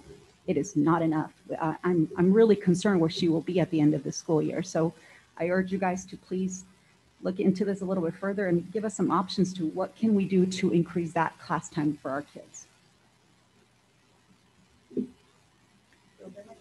Thank you, Madam Vice President. We're now going to go to our clerk, Trustee Souders. Thank you. First of all, mortality and versus fatality. Mortality has to do with the death rate amongst people who are both sick and well. Fatality is the death rate amongst people who are sick. So there is a difference between mortality and fatality. There's this crazy thing you can look it up on. It's called the internet. You can find all kinds of things on there. Yeah, I'm not a big fan of the hybrid model. I'm kind of wondering though, because I hear a lot of ideas from the board, or I mean, I hear a lot of concerns from the board, but I'm kind of wondering what the direction is that you want to go in. I don't think that the hybrid model, let me just give you my example. I'm 100% online with my students. I understand that the community doesn't want that because we have a lot of parents that need to get to work, and we don't think that that's beneficial for the kids. And I agree, it's not the most beneficial situation for the kids. But I see my kids for 40 minutes every day. per period, 6 periods, and I'm with them the entire time. And I can break out into rooms with them, and I can do small group work, and it enables me to be with them for the full 40 minutes and push out lessons. It's more effective, in my opinion, than the hybrid model. What I'm hearing from the hybrid model is that if the teachers aren't with the students aren't doing any of the work. And since the teachers are only seeing them twice a week, we've got a bunch of kids and pushing out online lessons where the teachers are not synchronously with them. The students aren't doing any work. I'm not blaming anyone for this. We gave it our best shot. It doesn't seem to have worked. So I think we need to go back to the drawing board. The other issue is safety. How are we going to address safety? I don't think that it's wise to just go back full time and shove a bunch of kids in a classroom. First of all, I don't think the teachers union would accept that. I don't think that the parents want that. And I don't think it's the safest thing to do per CDC guidelines. But there are other models. I'm confident there are other models we could employ where we would be able to get the kids in the seats more often, even if it meant being, online 1 day a week rather than 4 days a week. For cleaning, for intense cleaning at the schools or whatever. I don't know, but my bigger concern is that we're talking about reviewing this in December. And I think that although I don't want to make a radical change right away, and I understand that we need to negotiate things with the unions and all that stuff, my concern is that's too long to wait, personally. I think we need to make a decision faster than that. I think we need to come to terms with a decision that's going to, that the teachers union can be happy with, that the parents can be happy with, that meets the health requirements that are required of us or that are laid out by the CDC. I think we are losing too many instructional minutes, personally, in the current model. And I'm not blaming anyone. We gave it our best shot, gave it the college try. That's what you do. We were in a pandemic, tried to figure out the best possible situation. I just personally feel that it's not working from what I'm hearing from people on the streets. So I'm open to suggestions. My concern is I'm not scared of the virus. I don't wear a mask because I'm scared. I wear a mask because I'm concerned about other people around me. I'm a teacher. I've been around viruses for 20 years. I'm practically bulletproof. Okay. I don't worry about that. I wear a mask because I'm concerned for other people. We've done the right thing.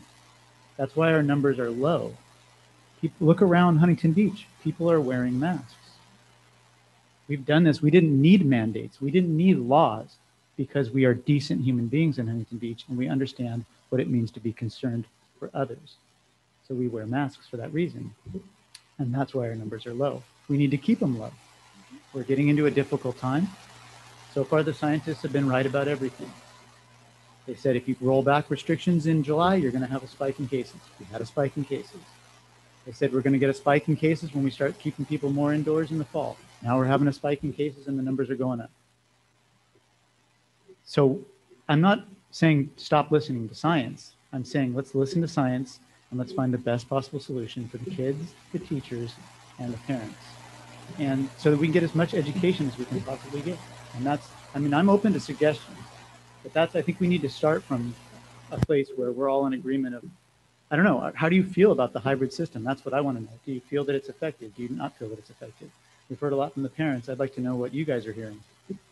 I've heard from the teachers, and from what I'm hearing, they're not finding it to be particularly effective. But they're also not saying, hey, let's just go back and stuff our classes full of students either. So where are we going? We're the board. We're supposed to give direction. Those are my thoughts. Thank you, Mr. Clerk. I appreciate your thoughts. Let's now go to Trustee Westwell. Sir, you're recognized. Thank you for recognizing me. Mr. Souders wondered how we feel about the hybrid system. I'm opposed to the hybrid system. I've been opposed to it since day one.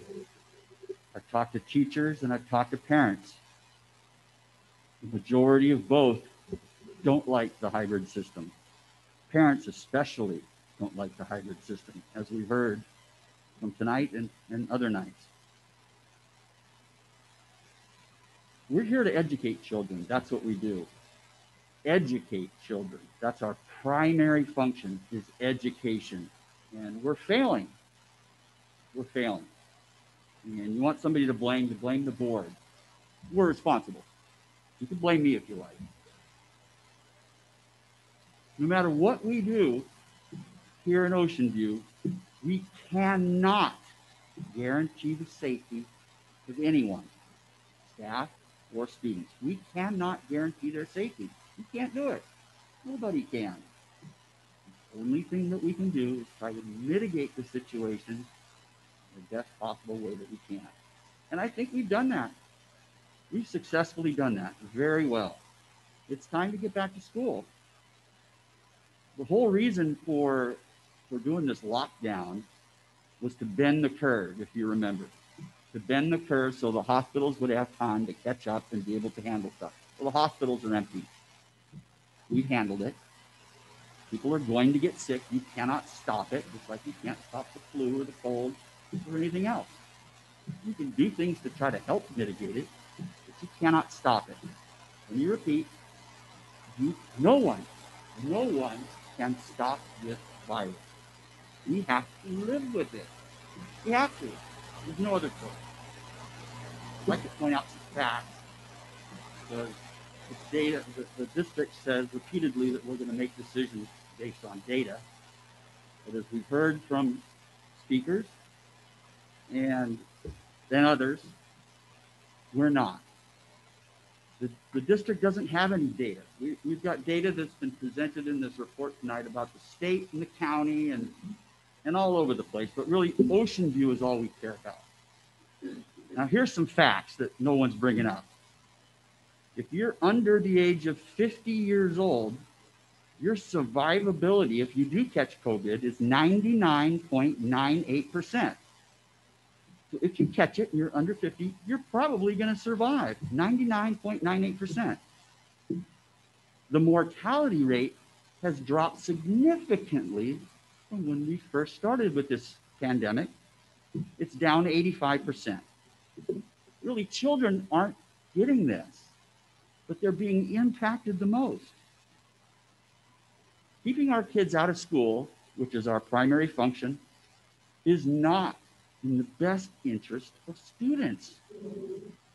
We are harming students. There's all kinds of side effects from keeping them at home besides just not learning. Suicide rates go up, depression goes up, drug use goes up, alcoholism goes up, abuse goes up. But there's a lot of other factors besides just educating them. Keeping them out of school is bad. And the superintendent has mentioned that we do things based on scientific facts. Well, I haven't seen not one scientific fact that supports us keeping these children who aren't getting infected, and they're not dying. If they do get infected, they heal themselves right away. And the data is just not supporting it. I'm sorry, it's just not there. It hasn't been placed in front of me. I talked with my doctor about testing. The doctor, should I get tested? And he told me no. And I was shocked. And he said, well, why? He said, the testing is only about 50% accurate. Because you're wasting your time. He goes, I haven't been tested. He goes, I'll let you know when they come out with a better test. Well, I'm waiting for a better test. When we see these tests going up, it's because we're testing more. People are getting tested. Half of them are wrong anyway. But it creates a false sense of anxiousness. And what we should be worried about is how many people are actually dying, because it's really, really, really small. The number is really small. I'm sorry that people do die. They do. They die from the flu. They die from the cold. They die from car accidents. They die from a lot of things. We can't stop it. We can't. We have to try to live with this thing the best way we can. I'd like to get back to all of our kids back in school who want to go back to full-time school, back in class on October 16th. I don't think there's any point in wasting any more time. The parents, November 16th. The parents want their kids back in school. They're deathly afraid they're losing their education, and they can never get it back. Never. Okay. Trustee Westwell, your 5 minutes has expired. However, if the other trustees wish to allow you to speak another 5 minutes, and if they don't have anything else to say, we'll let you continue on. I'll go to, it was Trustee Singer. You hadn't expired your next 5 minutes. Would you like to speak again? Okay, we'll come back to you, Trustee Westwell. You'll get your second 5 minutes. I just want to add to my comments. I'm not advocating that we return immediately full-time back to school. I'm advocating that we increase the live instruction time with our kids in front of their teachers, and that we do it in a safe manner, that we do it in a well-balanced, because as important as instruction is, the well-being and the safety of our staff, our teachers, and our kids is also as important. So we need to do it in a manner that is safe, but we do need to increase live in-person teaching time with our kids. I think that is essential, there is not enough of that right now. And I don't have the magic answer as to how we can do that where the teachers' unions and everybody would be happy, but that way is something that I'm really interested in, seeing how can we accomplish that and allowing everybody to still be safe and ensure that we are providing more educational time for our kids. I don't think that it would be wise for us to pivot immediately, especially not during the winter months. And as we are experiencing potentially flu season, I do think that we do need to do it in a measured way. And so I do think that it is important that we look at the data, we look at the information, we come back and go, okay, how can we do this in a very meticulous way? Because I think jumping the gun and just doing it can put people at risk. And I think we've done such a good job in keeping the spread low. We don't want to jeopardize those numbers. We don't want to increase those tests. So again, I think we need to do it safely, but we do need to increase that life. So I just want to make sure that is clear. I am not interested in rushing into anything. The well-being of our staff and teachers and students and families is just as important. So we do need to take the time to figure out what we can do to ensure that is all well balanced. Thank you, Madam Vice President.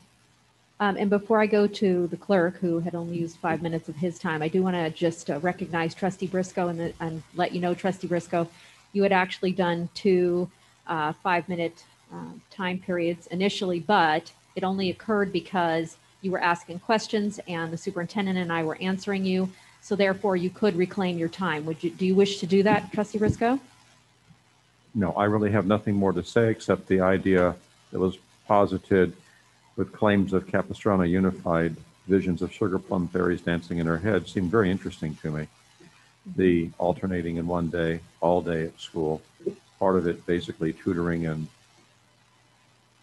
instruction in some other place, and then the other half of the class, half and half, that they're at the school for the full school day with some sort of supervision that complies with state law. Seemed intriguing to me, and I hadn't heard that before. That concludes my comments. Okay, thank you. Mr. Clerk, you have another 5 minutes. You're recognized.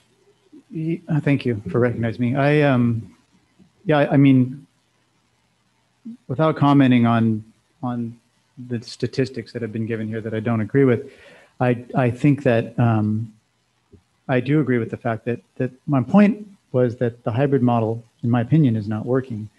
And I'd like to spend the remainder of, I would like us to direct the staff to spend November working with the different people involved, the teachers, parents, and coming up with a system that gets our kids in school a little bit more, and looking at it from a financial perspective as well. And what can we do as a district to get their butts in the seat a little bit for a longer period of time each week. If that means loosening some of the restrictions, okay, but I'm not in favor of, having the kids come back full time with classrooms loaded with students. I don't think that that's safe. And I think that violates, well, some of the suggestions that are put forth by the CDC. And I like to follow the CDC's recommendations. They've been right so far. So that's my advice. My advice is to kind of trying to throw this in gear and see what we can come up with before maybe December, rather than pushing it out that far. I don't know what the new year holds. I realize you may or may not realize that we're actually closer to December than you think. We have a Veterans Day next week, then a week off, then we have then a normal week, and then we have a week off for Thanksgiving. Then we have, I believe, another 2 weeks maybe, and then we're into the Christmas season. And so we're already there, really, and the numbers are climbing. So I understand that December is not that far away, but I'd like to actually have maybe a plan in place before we come back and meet in December, rather than just saying, okay, here's what we've found. What do we do next? Like, I'd like to dedicate some time. I don't mind going to special board meetings and talking it over. Like, here's what we found. Here's what we think will work. Here's what we can afford. Let's put something on the table like this. I think that would be beneficial. I mean, we're at a half a year now. This is a lot of instruction time lost. We need to get these kids back on track, in my opinion. We're wasting too much time. So anyways, those are my thoughts. Okay, I have heard you. I understand. And once we get to hear Trustee Westwell's next set of comments, and then and then I'll make some comments and we can have some further discussion. We'll also hear from the superintendent. She has more to say to us, but Trustee Westwell, you are recognized. Thank you for recognizing me. I'm hearing that we're not doing enough instructional minutes. That's what I'm hearing. I agree. We need to quadruple the number of minutes that we're teaching our kids. And I'd like to do that as soon as possible. I'm encouraged that we want to work on a plan to get our kids back in school. I'd like to do that as soon as possible. Look, if we decide that we want to go to an all in-person model, and the parents don't think it's safe for their children, they won't send them to school. It's pretty simple. And they will send their kids to school if they do think it's safe. So I think it's really imperative that we work very closely with our parents, the teachers, but with the parents who pay the bills. That's who we need to be working with to find out which model that they want. The parents, the people who produced these children and send them to school every day. That's what's important to me. I want to satisfy the parents. And from what I hear from the parents, they want their kids in school full time. And so that's what I want to pursue. I'd like us to go back to school on November 16th. I'm hearing the board, they're having a little trouble with the shortness of that. I think that's 11 days.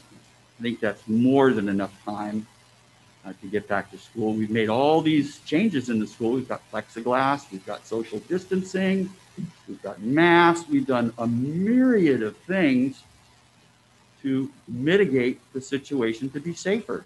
We've done all we can. It's time to go back to school. Those are my comments. Thank you. Thank you, Trustee Westwell. Dr. Hanson, would you like to address the board before I speak?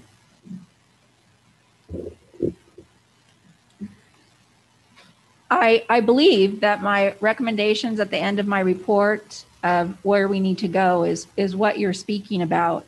I think we're pretty close on the same page. I do want to say that it's not my recommendation to go back 100% regular school. I do not think that we could keep our students safe, one. And two, I don't think that we could get an agreement with staff to do that. And I think that there'd be a lot of parents, although you heard from some parents tonight, we have 5,500 people attending school. You heard from about 25. And not all of them said bring them back 100%. So let's keep that in mind. So it is not my recommendation to come back 100%. I am in agreement that our schedule could be modified. It would still be hybrid, but maybe a different kind of hybrid with more time. So we have direct instruction with students and teacher and less asynchronous instruction. But nevertheless, my recommendation is to explore ways to make the hybrid better and to negotiate with our teachers union and bring back. And so if you could give me direction on what you're kind of looking for, then I would have direction on what to work with the teachers union on. And that's what I'm looking for tonight. Thank you, Dr. Hanson. We know exactly what you're looking for. Obviously, we're holding this meeting to be able to give you direction. And so I want to make a couple statements about my understanding of what's going on and explain some of the law in California and where I think we should go. So I'm going to start the timer on myself. I'm going to speak for my first 5 minutes. And then if I need to extend I will, to be in alignment with the other board members. And then we'll have another set of discussion if we need to. I think this is a very important topic. And I will suggest that we extend our debate, and we can take a vote to do that after I finish my time period. Before I start, I see a hand up, so I will recognize you, Trustee Westwell. Yes, a point of order, please. Yes. Could we run the timer up here so that the entire board can see what the timer is? Well, we can. We haven't done that thus far. I've been keeping track on my phone here, and I have an alarm, and it sounds when the 5 minutes is up, but sure. Yes. I would appreciate it because I really can't see your clock over there. I know you couldn't see it when you were speaking as well, but I did give you, and I gave you 5 minutes, then another 5, as well as every trustee got the same. So yeah. I'm sorry, I'm unclear. Can we run the timer? I think Mr. Avila can run the timer. Yes. Thank you. You're welcome. Okay. So I do want to say that there's considerable concern in the community amongst our parents and the students themselves that they're not having enough in-class time. I want to say from firsthand experience, I know about this from my own child. I have a 3rd grade child at Hopeview, and he's in the B cohort. So he attends school on Thursday and Friday, and he has asynchronous learning on Monday, Tuesday, Wednesday. And I know that it's very difficult for him because he's 8 years old, and it's hard for an 8-year-old to be self-directed. Obviously, I am a classroom teacher, so I try to give my child the attention that I would want to. But unfortunately, I am teaching my own class all online for 5 hours and 20 minutes a day from Huntington Beach to Cerritos. And let me tell you, it isn't pleasant. I sit for 5 hours and 20 minutes a day with my students with a couple short breaks. It's literally bone crushing, and I am not exaggerating. My bones are getting crushed. So I'm unable to attend to my own child. I also have a 10th grader who went through the Ocean View School District. He's now at the Ocean View High School, and he is all virtual because unfortunately the Huntington Beach Union High School District had a dilemma and couldn't get their plan together. And hardly any of their teachers have come back. Apparently, in some Children's Day, they only see one teacher or no teachers. And I guess there are aides and substitutes in the classrooms, and there are about 8 kids in each class. My child decided not to go back because they have no plexiglass. And he said a lot of kids would misbehave and wouldn't wear their masks, unfortunately. So you know what? We're all in this together. It's all hard, and it's all not good. It's all stressful, and I just want to let the community know that I feel your stress and I understand it. It's not good. My child has also come home and told me that he has in his little cohort, half the class, he doesn't have any of his really good friends. I heard another child, I think it was Miss Anderson's child, say that she doesn't have any of her friends in the group, and because they're segregated, she doesn't have friends. And my child said something sort of similar, although he has a couple friends. What I mean is he's separated from his normal friend group because of the way that we have the cohorts. He also explained that recess is very short, and apparently they have to eat their snack and have recess all in a 20-minute block. This is actually unacceptable to me. As a classroom teacher, that's unacceptable. I would not have my students doing that. They should be eating a snack at a separate time, and they should be having a full 20 minutes recess.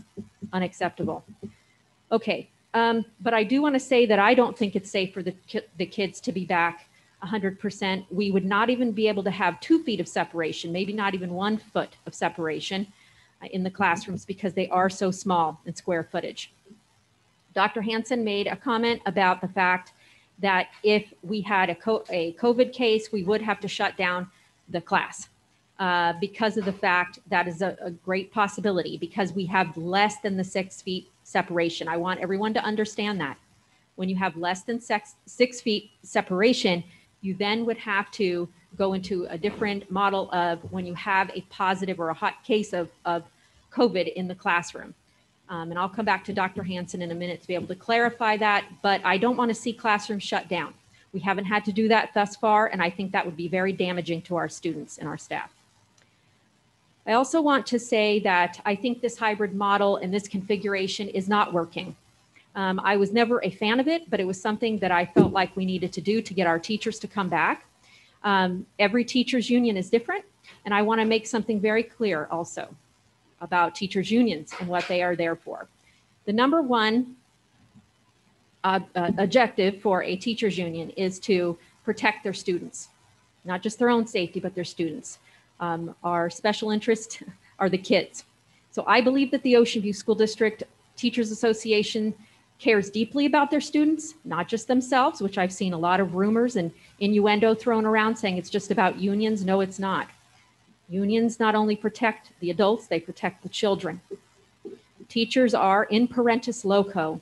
That means that when the children enter our classrooms, they become our legal children. I take this very seriously. When your child enters my classroom, they are mine. And I know that all of the teachers in the Ocean View School District feel the same. We will not allow our students to be sickened. Mr. Avila, please load another 5 minutes on the clock. Thank you. So, and that's per the California Ed Code. Teachers are legally responsible for their students as parents the minute they enter either our online class or in person. Can we do better? Absolutely. Do I want us to do better? Absolutely.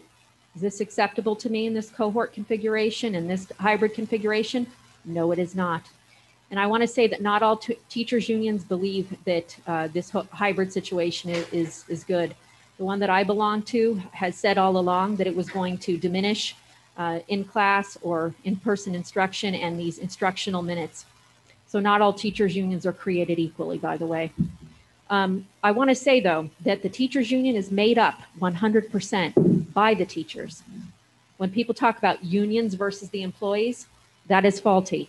That is false to do that because 100% of the teachers are the union. Please, community, understand that. We cannot unilaterally force the teachers to come back full time. That is something we cannot do. Not just a moral obligation not to do it, it's also a legal obligation. We must have collective bargaining with the teachers union. If they choose to say no, it's no. I think we know what would come next. And I'm not talking about in Ocean View, I'm talking about just across the country. Employees have rights.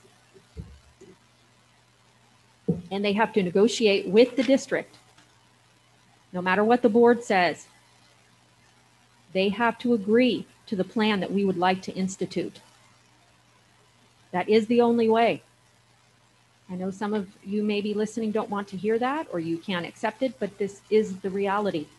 And as many of you know, I'm very straightforward and I don't want to lie to you. So while the board may have certain intentions, the teachers have to agree to them. And also the other classified staff have to agree to them as well. So here's my recommendation, and I hope that the board will weigh in.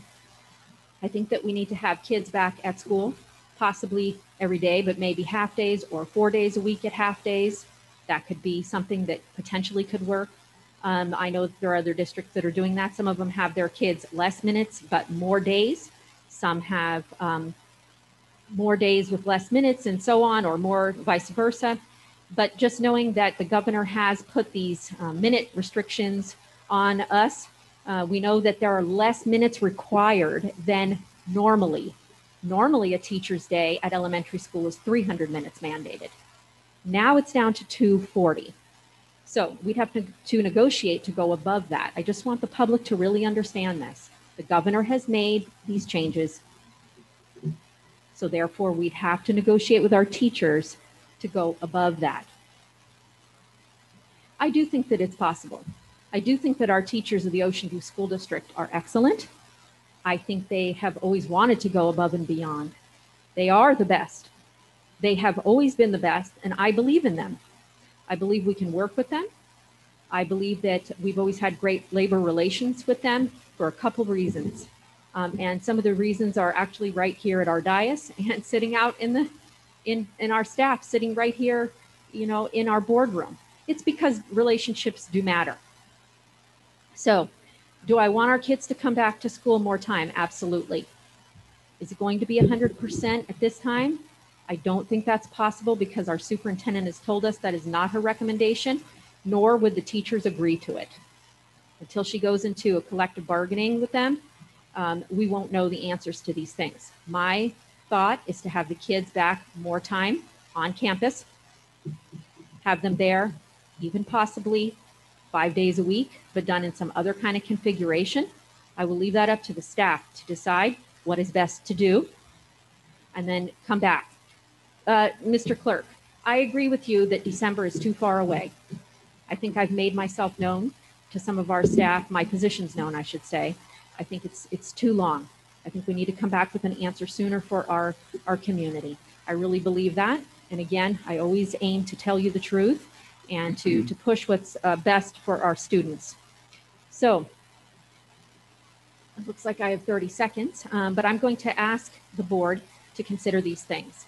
Consider that the fact that we could give the superintendent direction to go back and to work with the Teachers Association and our classified association to be able to come back with a better model, to have our students on campus more, possibly even 5 days a week if it's possible, but with maybe a split schedule, and work to have the kids in front of their teachers more hours.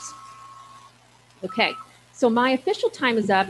I think what I would like to do is ask if there's a motion to extend debate time. Is there a motion to extend debate? I move to extend debate time. Okay. Discussion on extending of debate. Trustee Briscoe, anything to say? None. Trustee Singer. Trustee Souders? No. Trustee Westwell? Yeah, I just have a point of order. Sure. You're talking about the special rule that we made, limits time to 2 5-minute segments.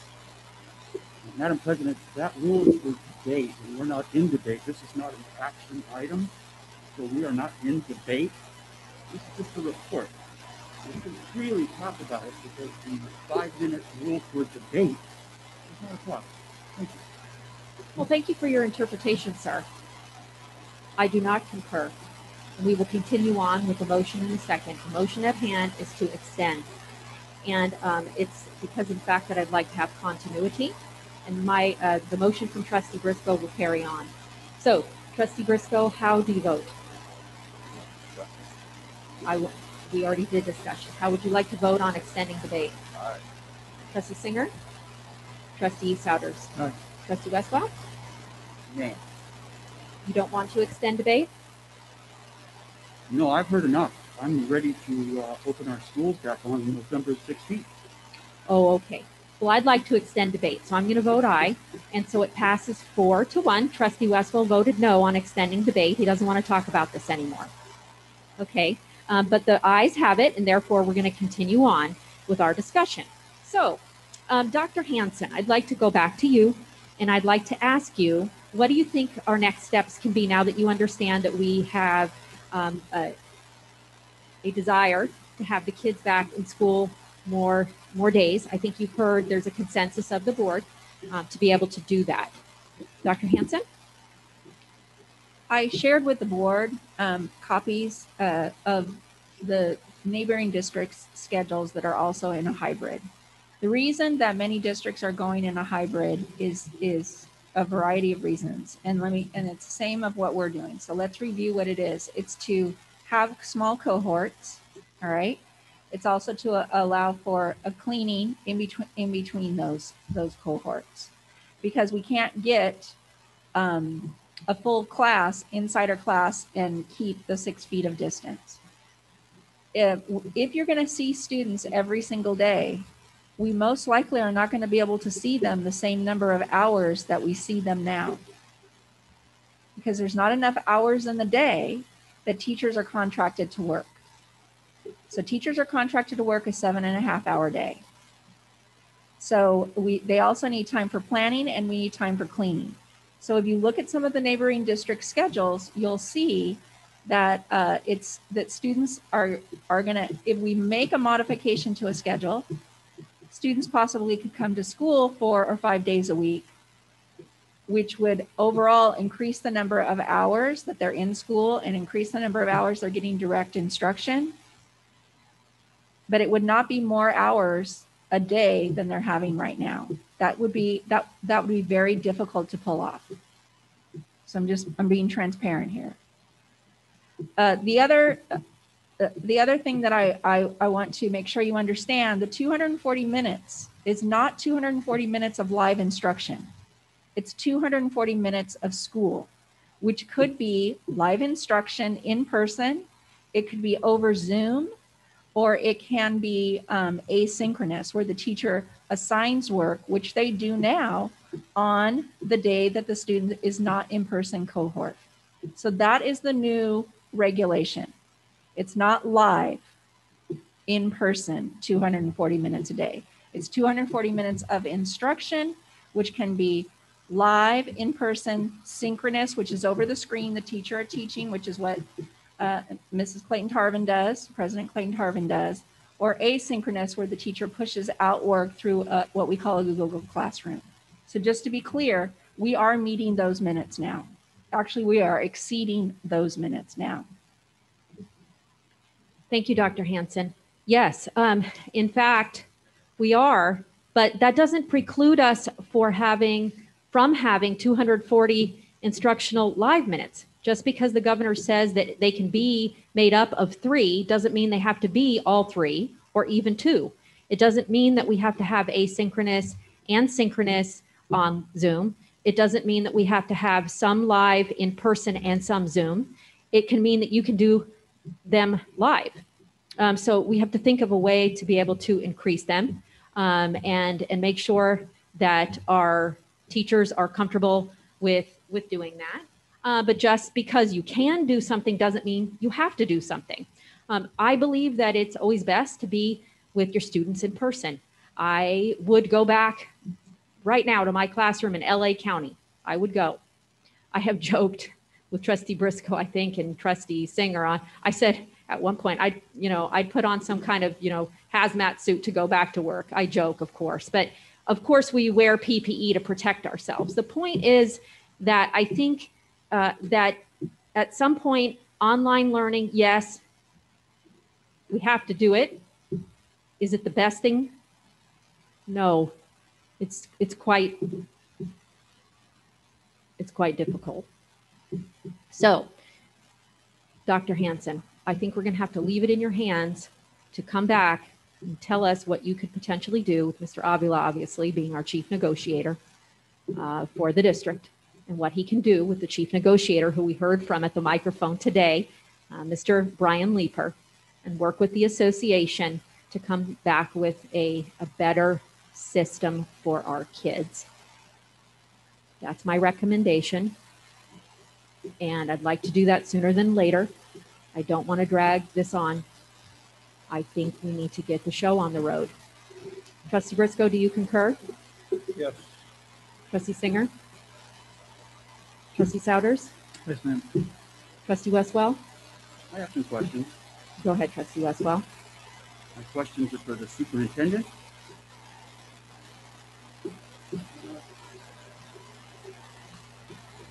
Superintendent able to guarantee the safety of all students and all staff? Dr. Hansen, can you tell us what are the legal obligations in making a statement about that? What are the liabilities of the school district in general as far as student safety while on campus? Sorry, let me restate my question again. Can the superintendent guarantee the safety of all the students and all of the staff? That's my question.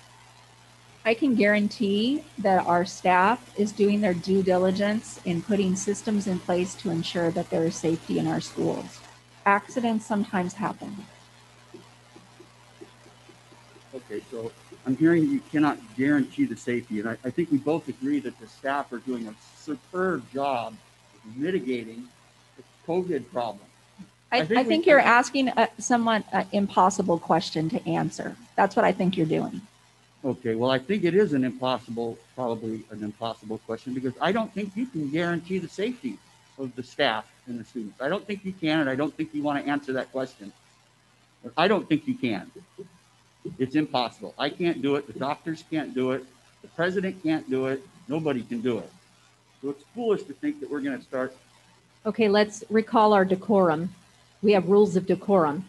Please follow them. Being totally decorum. I'm telling you my mind. I here. understand that, but you sound argumentative. If we were in court, that's what the judge would say to you. Well, I'm sorry you feel that way, but I'm telling you my feelings. I understand And that. if you're upset by them, then that is your issue. Point of order, sir. Rules of decorum. Please continue on with your questioning of the superintendent. Which rules of decorum am I violating? You're being argumentative. Can you just please get back to your questions? Madam President, I'm trying to get a straight answer from our superintendent who we pay $250,000. I'm just trying to get an answer, that's all. She's given you an answer. Move on, sir. And I am. I'm speaking to that, and we have interrupted me. So please recall, before my time, the answer that I heard from the superintendent was that I cannot guarantee the safety. She did not say that, sir. She said something else. My understanding. That's what I heard. Carry on. If you disagree with what I heard, that's your opinion. Please stop interrupting me. It's harassment. Point of order. Carry on, sir, with your questions.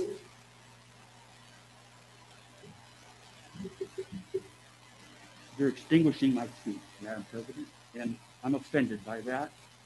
And it's not your role. I have an equal opportunity to speak just like you do. So please stop interrupting me and harassing me. You made this into a hostile work environment here. The last question that I have for the superintendent. It's my understanding that before COVID started, we had a labor contract with both of our labor associations. Is that accurate? Yes. And do we still maintain those labor contracts, or have we ended them? We have not ended those, but we have made modifications in that you approved, the board approved, a memorandum of understanding of how we're operating during the pandemic. I believe I didn't vote for that. I think I voted against that. I'd have to go back. But we are a collective board, and so the board majority did approve that. I believe I voted against that. And if we went back to the all in-person model, just like we did before COVID, wouldn't they be under their same labor contracts? No, because we've agreed to this memorandum of understanding during the pandemic, during the certain executive orders that are in place and the California Department of Public Health recommendations. Those were pretty unfortunate decisions that this board made, and we'll probably live to regret it. But I disagree with how you find this, and we'll just have to agree to disagree. Thank you. Okay, thank you, Trustee Westwell. And I do want to say that I disagree with your characterization of me calling you back to order as harassment. It is not. We need to keep levels of decorum so that we can have an orderly, defined board meeting. Okay. Let's see. So that was Trustee Westwell's 5 minutes. And I'm going to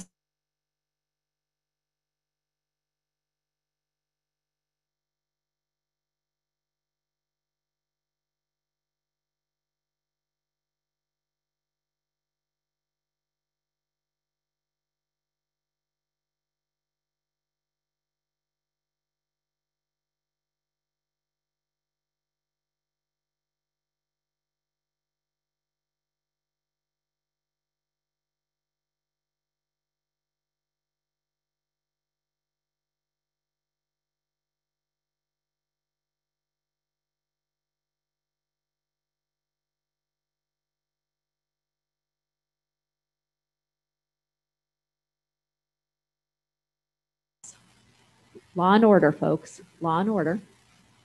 And part of the law and order in the state of California is that we follow labor law. And the teachers have a contract, and we have a memorandum of understanding to work during the pandemic. The governor has allowed for this under his executive orders. And this is what we must do. This is not a choice. We must do this.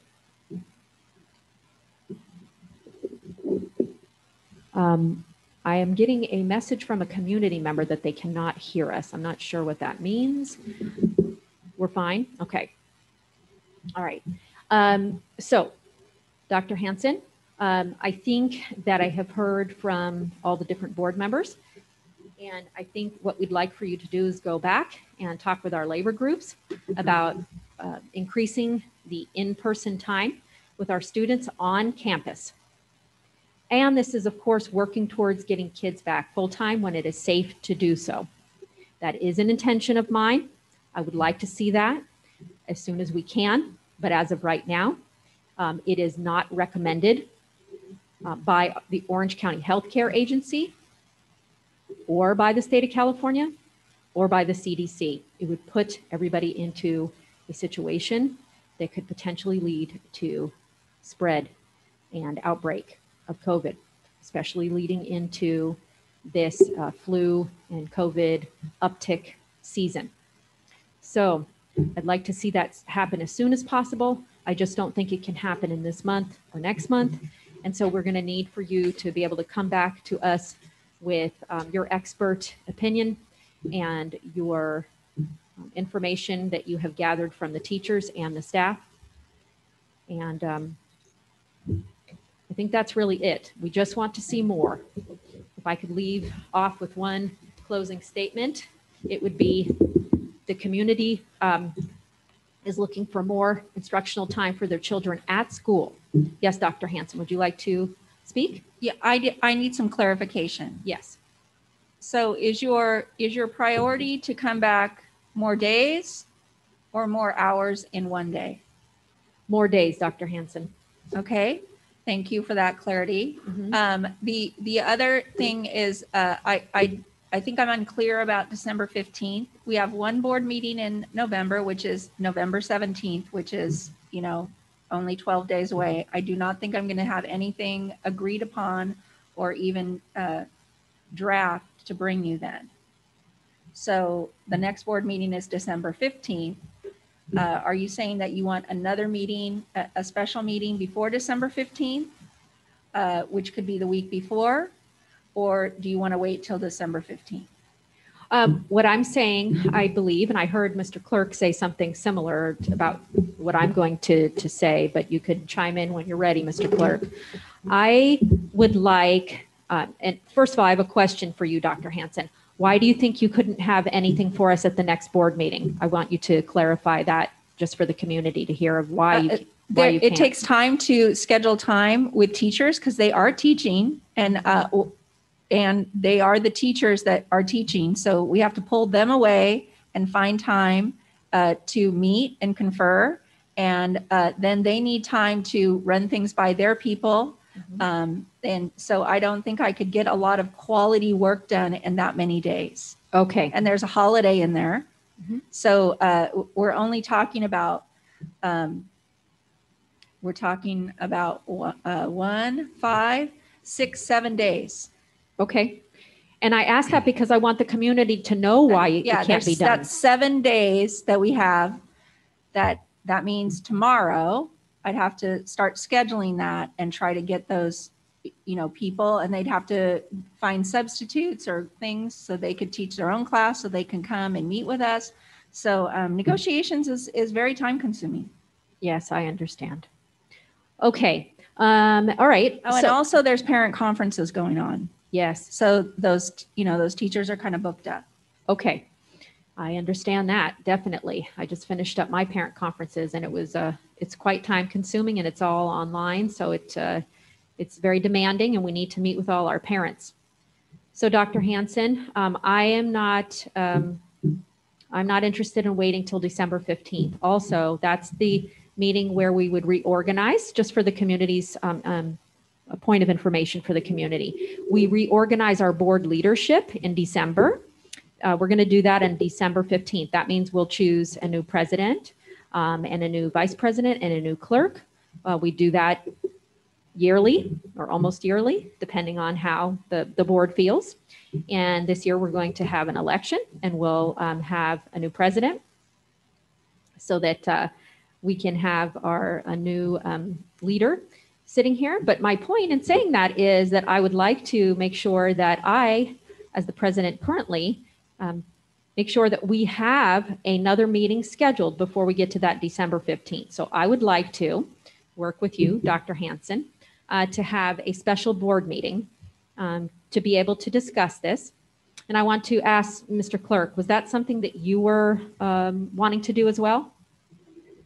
Yeah, I mean, I think I would hope, and I think that this is the desire of all of the teachers that are out there, that this would be a priority. I mean, we want to take care of this problem as quickly as possible. Our students are missing instructional time. It's not an effective system. I think that there's somewhat of a consensus out there as to that regard. And I would encourage everyone involved to just really think outside the box and to avoid complaining and come up with solutions instead.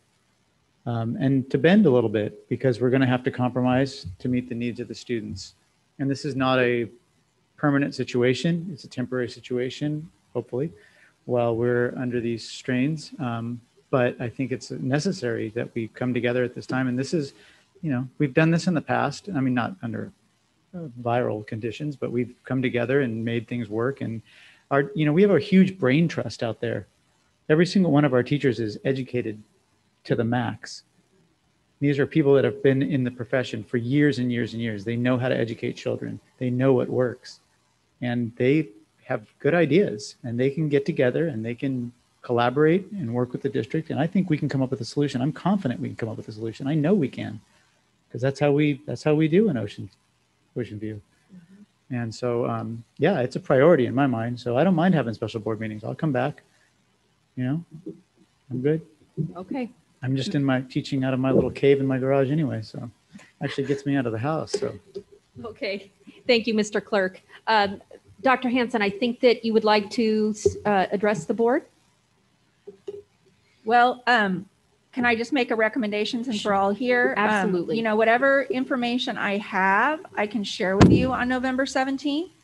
But I don't think I will have a definite recommendation or sample schedule, or I may have sample schedules. I don't know, but I cannot make any kind of plan by November 17th. Well, we understand that. Yeah. I think what we're talking about, because that's less than 2 weeks away, and the teachers have conferences, and that's just, it's too much. So, and then the following week, after the week of November 17th is Thanksgiving break. Mm-hmm. So I would recommend that we either have a special board meeting on Thursday, December 3rd, or Tuesday, December 8th. Okay, well, since you and I work to put those meetings together, I think that I would choose the 3rd. That's where I would go. Yes, and I forgot about Thanksgiving. Oh gosh, everything's just so upside down. We can't even remember where we are or what week it is.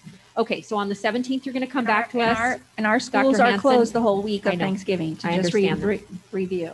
I understand that. Hold on, Dr. Hanson. I was saying to you that you could be able to come back to us on the 17th at our regular board meeting with information, some kind of update. Is that accurate? Our progress. Okay, your progress.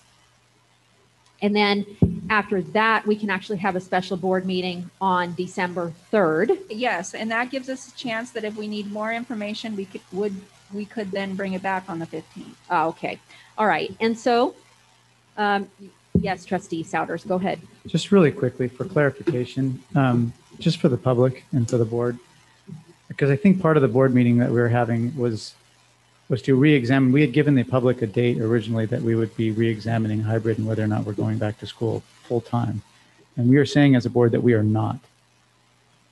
So I just want to make that clear to the public that we are exploring other options, not other than going back full time with packed classes full of students, correct?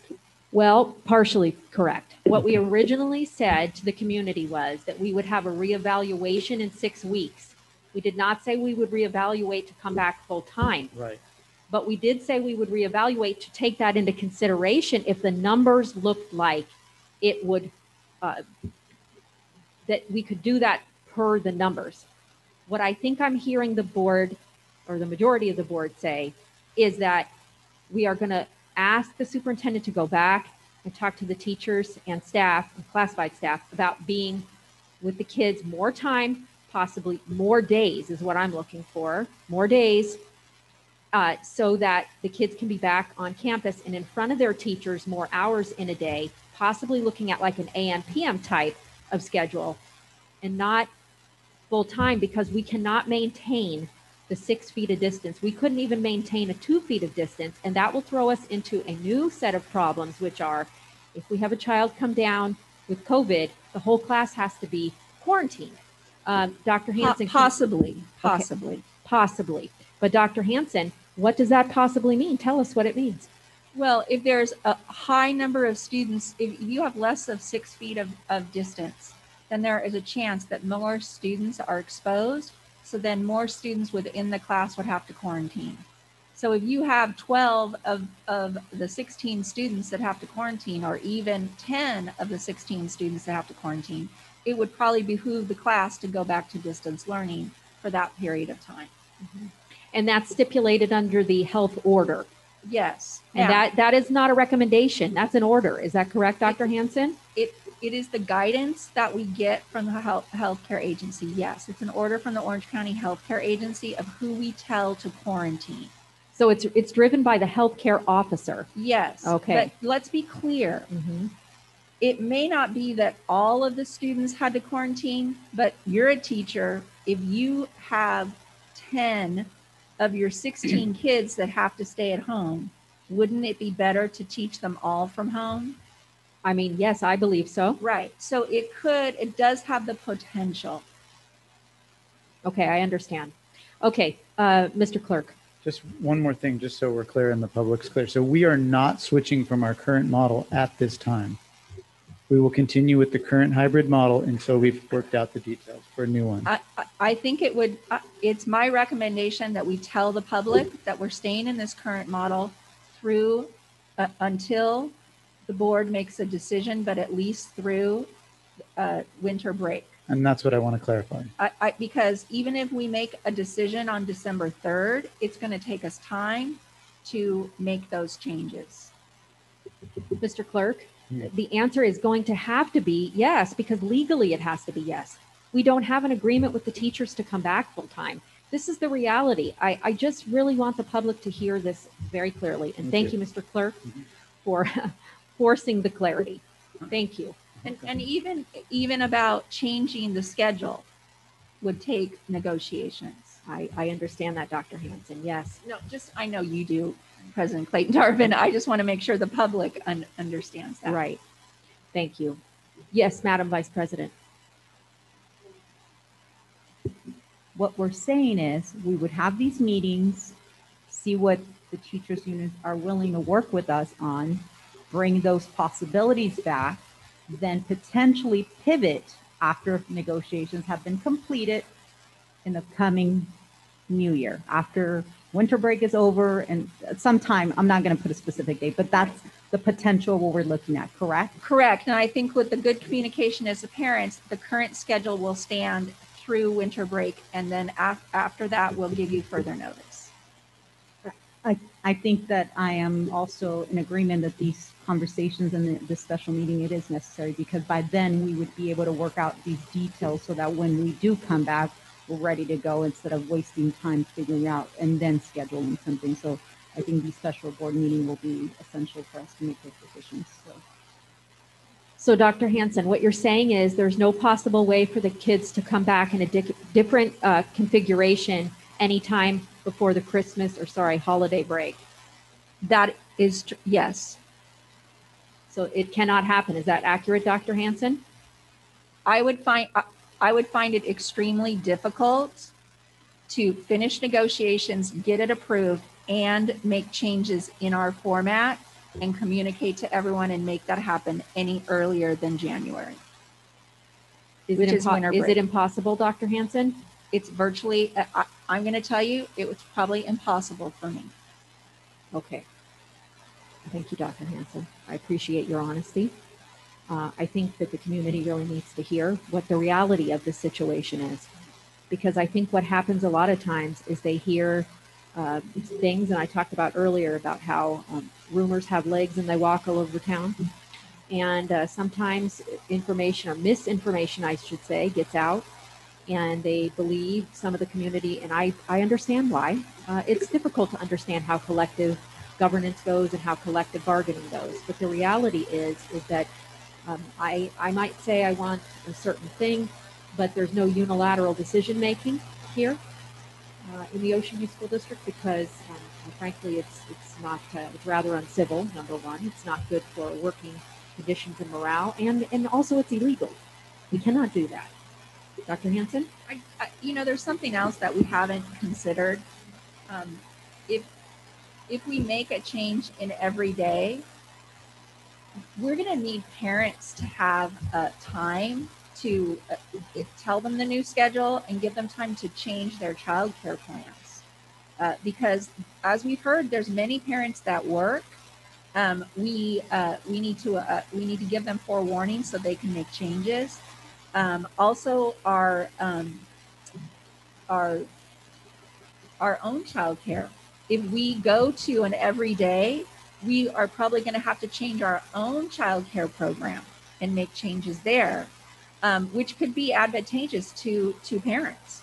And so there's a lot of moving parts. There's also transportation that needs to be changed, the custodial schedules. There's a lot of things that are going to need to be changed that are going to take some effort. So we're just talking about right now, everything we've talked about is negotiating with the teachers. We also have to negotiate with the classified staff because our classified staff has been extremely flexible and have changed their schedules to accommodate this current schedule. If we change whatever the schedule is, we're going to have to change their schedules again. And that takes some time for communication. Yes, of course. And I think that at least I think several of us did mention the classified staff. In fact, that we have multiple labor groups, not just the teachers, that have to be taken into consideration. Our esteemed classified staff have a collective bargaining agreement as well. And we have to work with them because without them, frankly, our institution can't function. In fact, I think it's per the ed code or the government code. If they're not at school, the teachers can't be at school legally.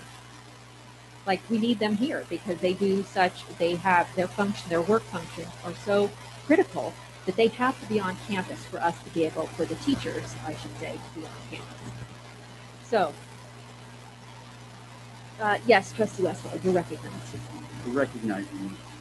From the superintendent, I'm a little bit unclear. I understand the board is sending you into labor negotiations, but I'm unclear what the board is directing you to negotiate. Can you please tell the board what you'll be negotiating when you go to visit our labor group? We're looking at a revised schedule of students on campus.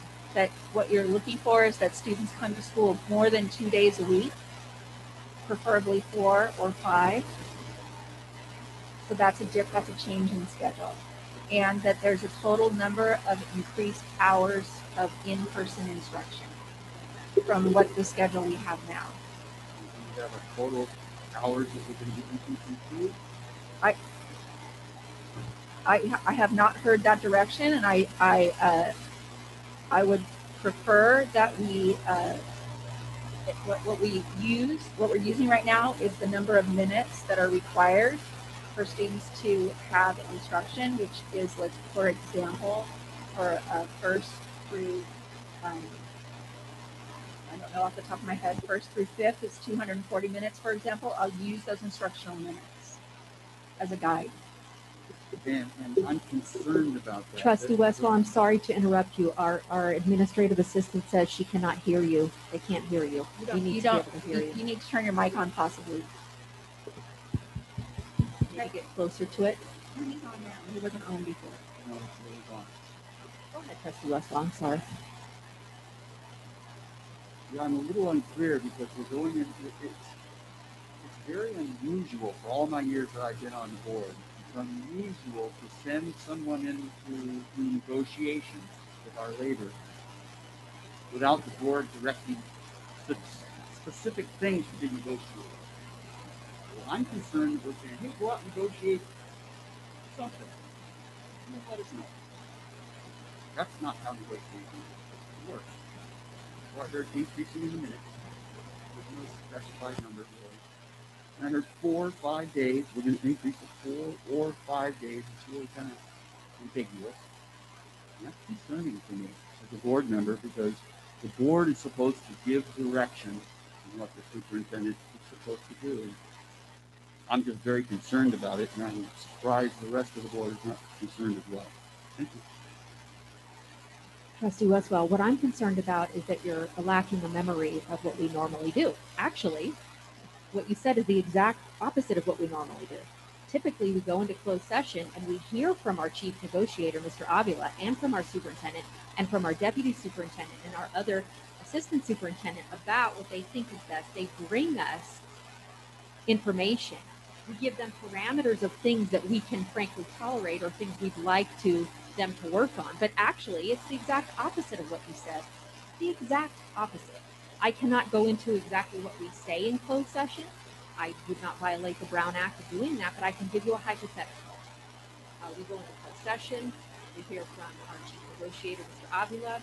He presents information about what he's been talking to classified staff and teachers about. And then he says, I need some direction about the things that I've been talking about with them already. And we say yes or we say no. And then he goes back and he talks to them. And this might go back and forth, maybe even it's gone on sometimes as short as 4 or 5 times to 25 times. I remember when I was first elected, the school board frankly was broken and the teachers were talking about unilateral striking and things like that.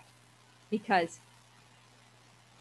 you have to, in good faith, bargain, and that process occurs when the exact opposite of what you said goes on. I saw Trustee Souders nodding his head.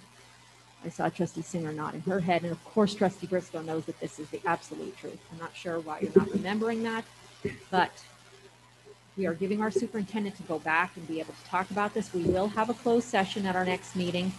That's the key. And in this closed session, we can talk about the specifics of the negotiations, which we cannot do right now because we are in open session and we will not violate the law, Trustee Westwell. That's what we will not do. Thank I you. do Thank want to you just, for- thank you for excuse that, me, President. excuse me. I had the floor. Well, actually, you've already spoken for 5 I wasn't minutes. done. I understand that, but your time is going on. Just hold on, please.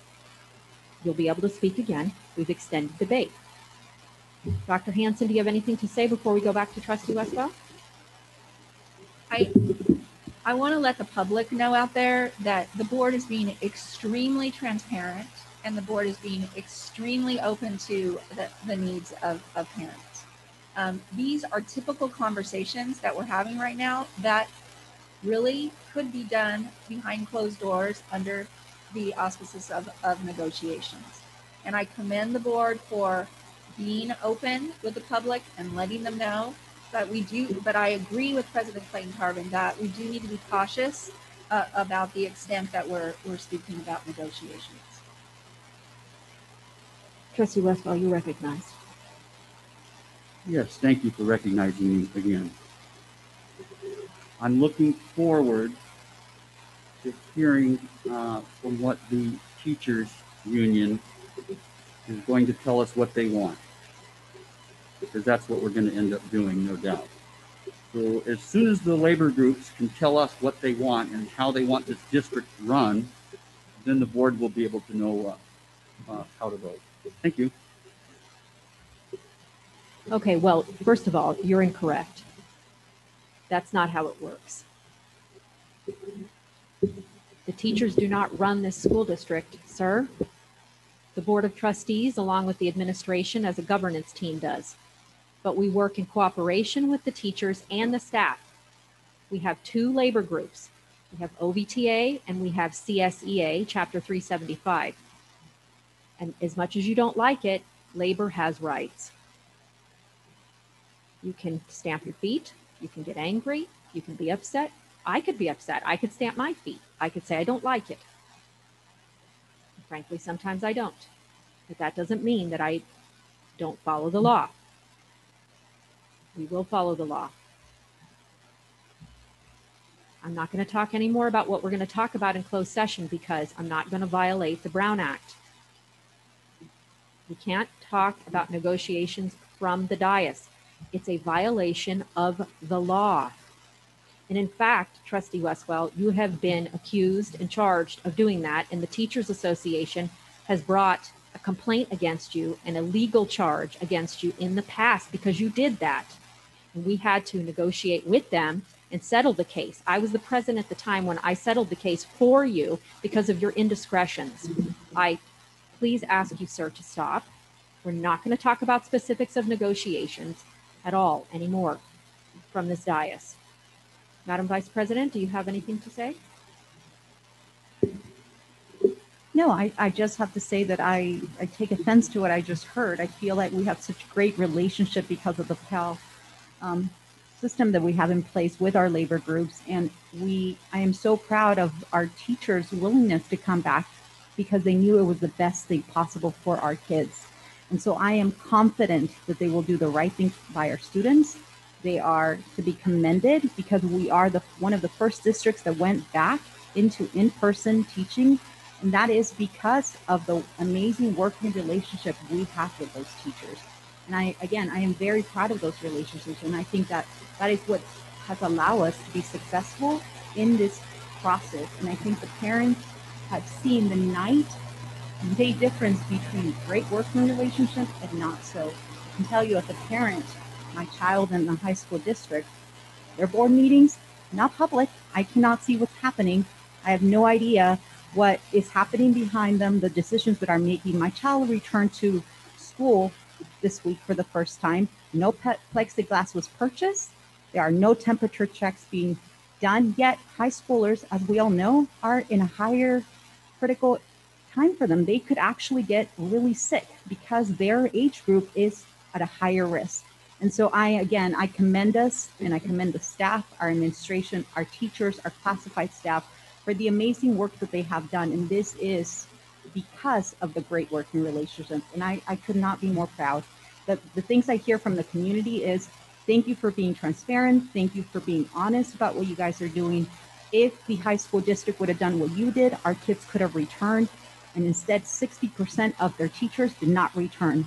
We have substitute teachers babysitting our high school kids as they are being taught virtually because the teachers did not feel safe. And I understand it. As a teacher, I can't dispute them not feeling safe. If there were no plexiglasses purchased for them, no PPE, no nothing, I understand their fears and their concerns. So again, I commend us for the hard work we've done. We've made some tough decisions, but I also know that, again, it is because of the hard work of this administration, the teachers, and all of the labor groups that we have come so far. So I know we're going to do the right thing for our students, and I look forward to seeing what that looks like. Thank you, Madam Vice President. And I concur as a person that has a child in the high school district as well, and I can tell you they're upside down. And Dr. Hansen, you have led a team that is right side up and doing absolutely tremendous work. Thank you. I know that it's not going to please everybody all of the time. I know that we're going to have some folks that are unhappy with what we're doing. And I understand how they feel. And we're all in a really hard situation. But the guarantee that I can give the community as the current president of the Board of Trustees is that we want to make it better. We recognize that it may not be serving all of you the way that you'd like it to be serving you and your children, and that we know that we must make changes. We're not perfect, but we're together, and we're going to move forward in a productive manner. We're going to stay calm. And we're going to do what's best for our children. The kids are counting on us, and they're watching us, and they're listening to us at home, in the classroom, when we walk in the street. They're listening to input from the TV, and the radio and the internet. I encourage all of you, parents that are listening, to take care of your children and understand that they're under tremendous stress. And when you're under stress, they're under stress because you are their lifeline. I'd like to move now to be able to adjourn. I will entertain a motion to adjourn. Move to adjourn. I've heard a motion. Second. And I did hear your second, Madam Vice President. Thank you. Because there's no discussion on a motion to adjourn, I will now go to the vote. Before I do that, I just want to tell the community that Dr. Hansen will communicate with you in writing with a recap and next steps. Is that correct, Dr. Hansen? Correct. Thank you. Trustee Briscoe, how do you vote? Aye. Trustee Singer? Aye. Trustee Souders? Aye. Trustee Westwell? And I'm a yes. We are a 5-0 to adjourn, and it is now 7:42. I am going to now adjourn this meeting of the Ocean View School District.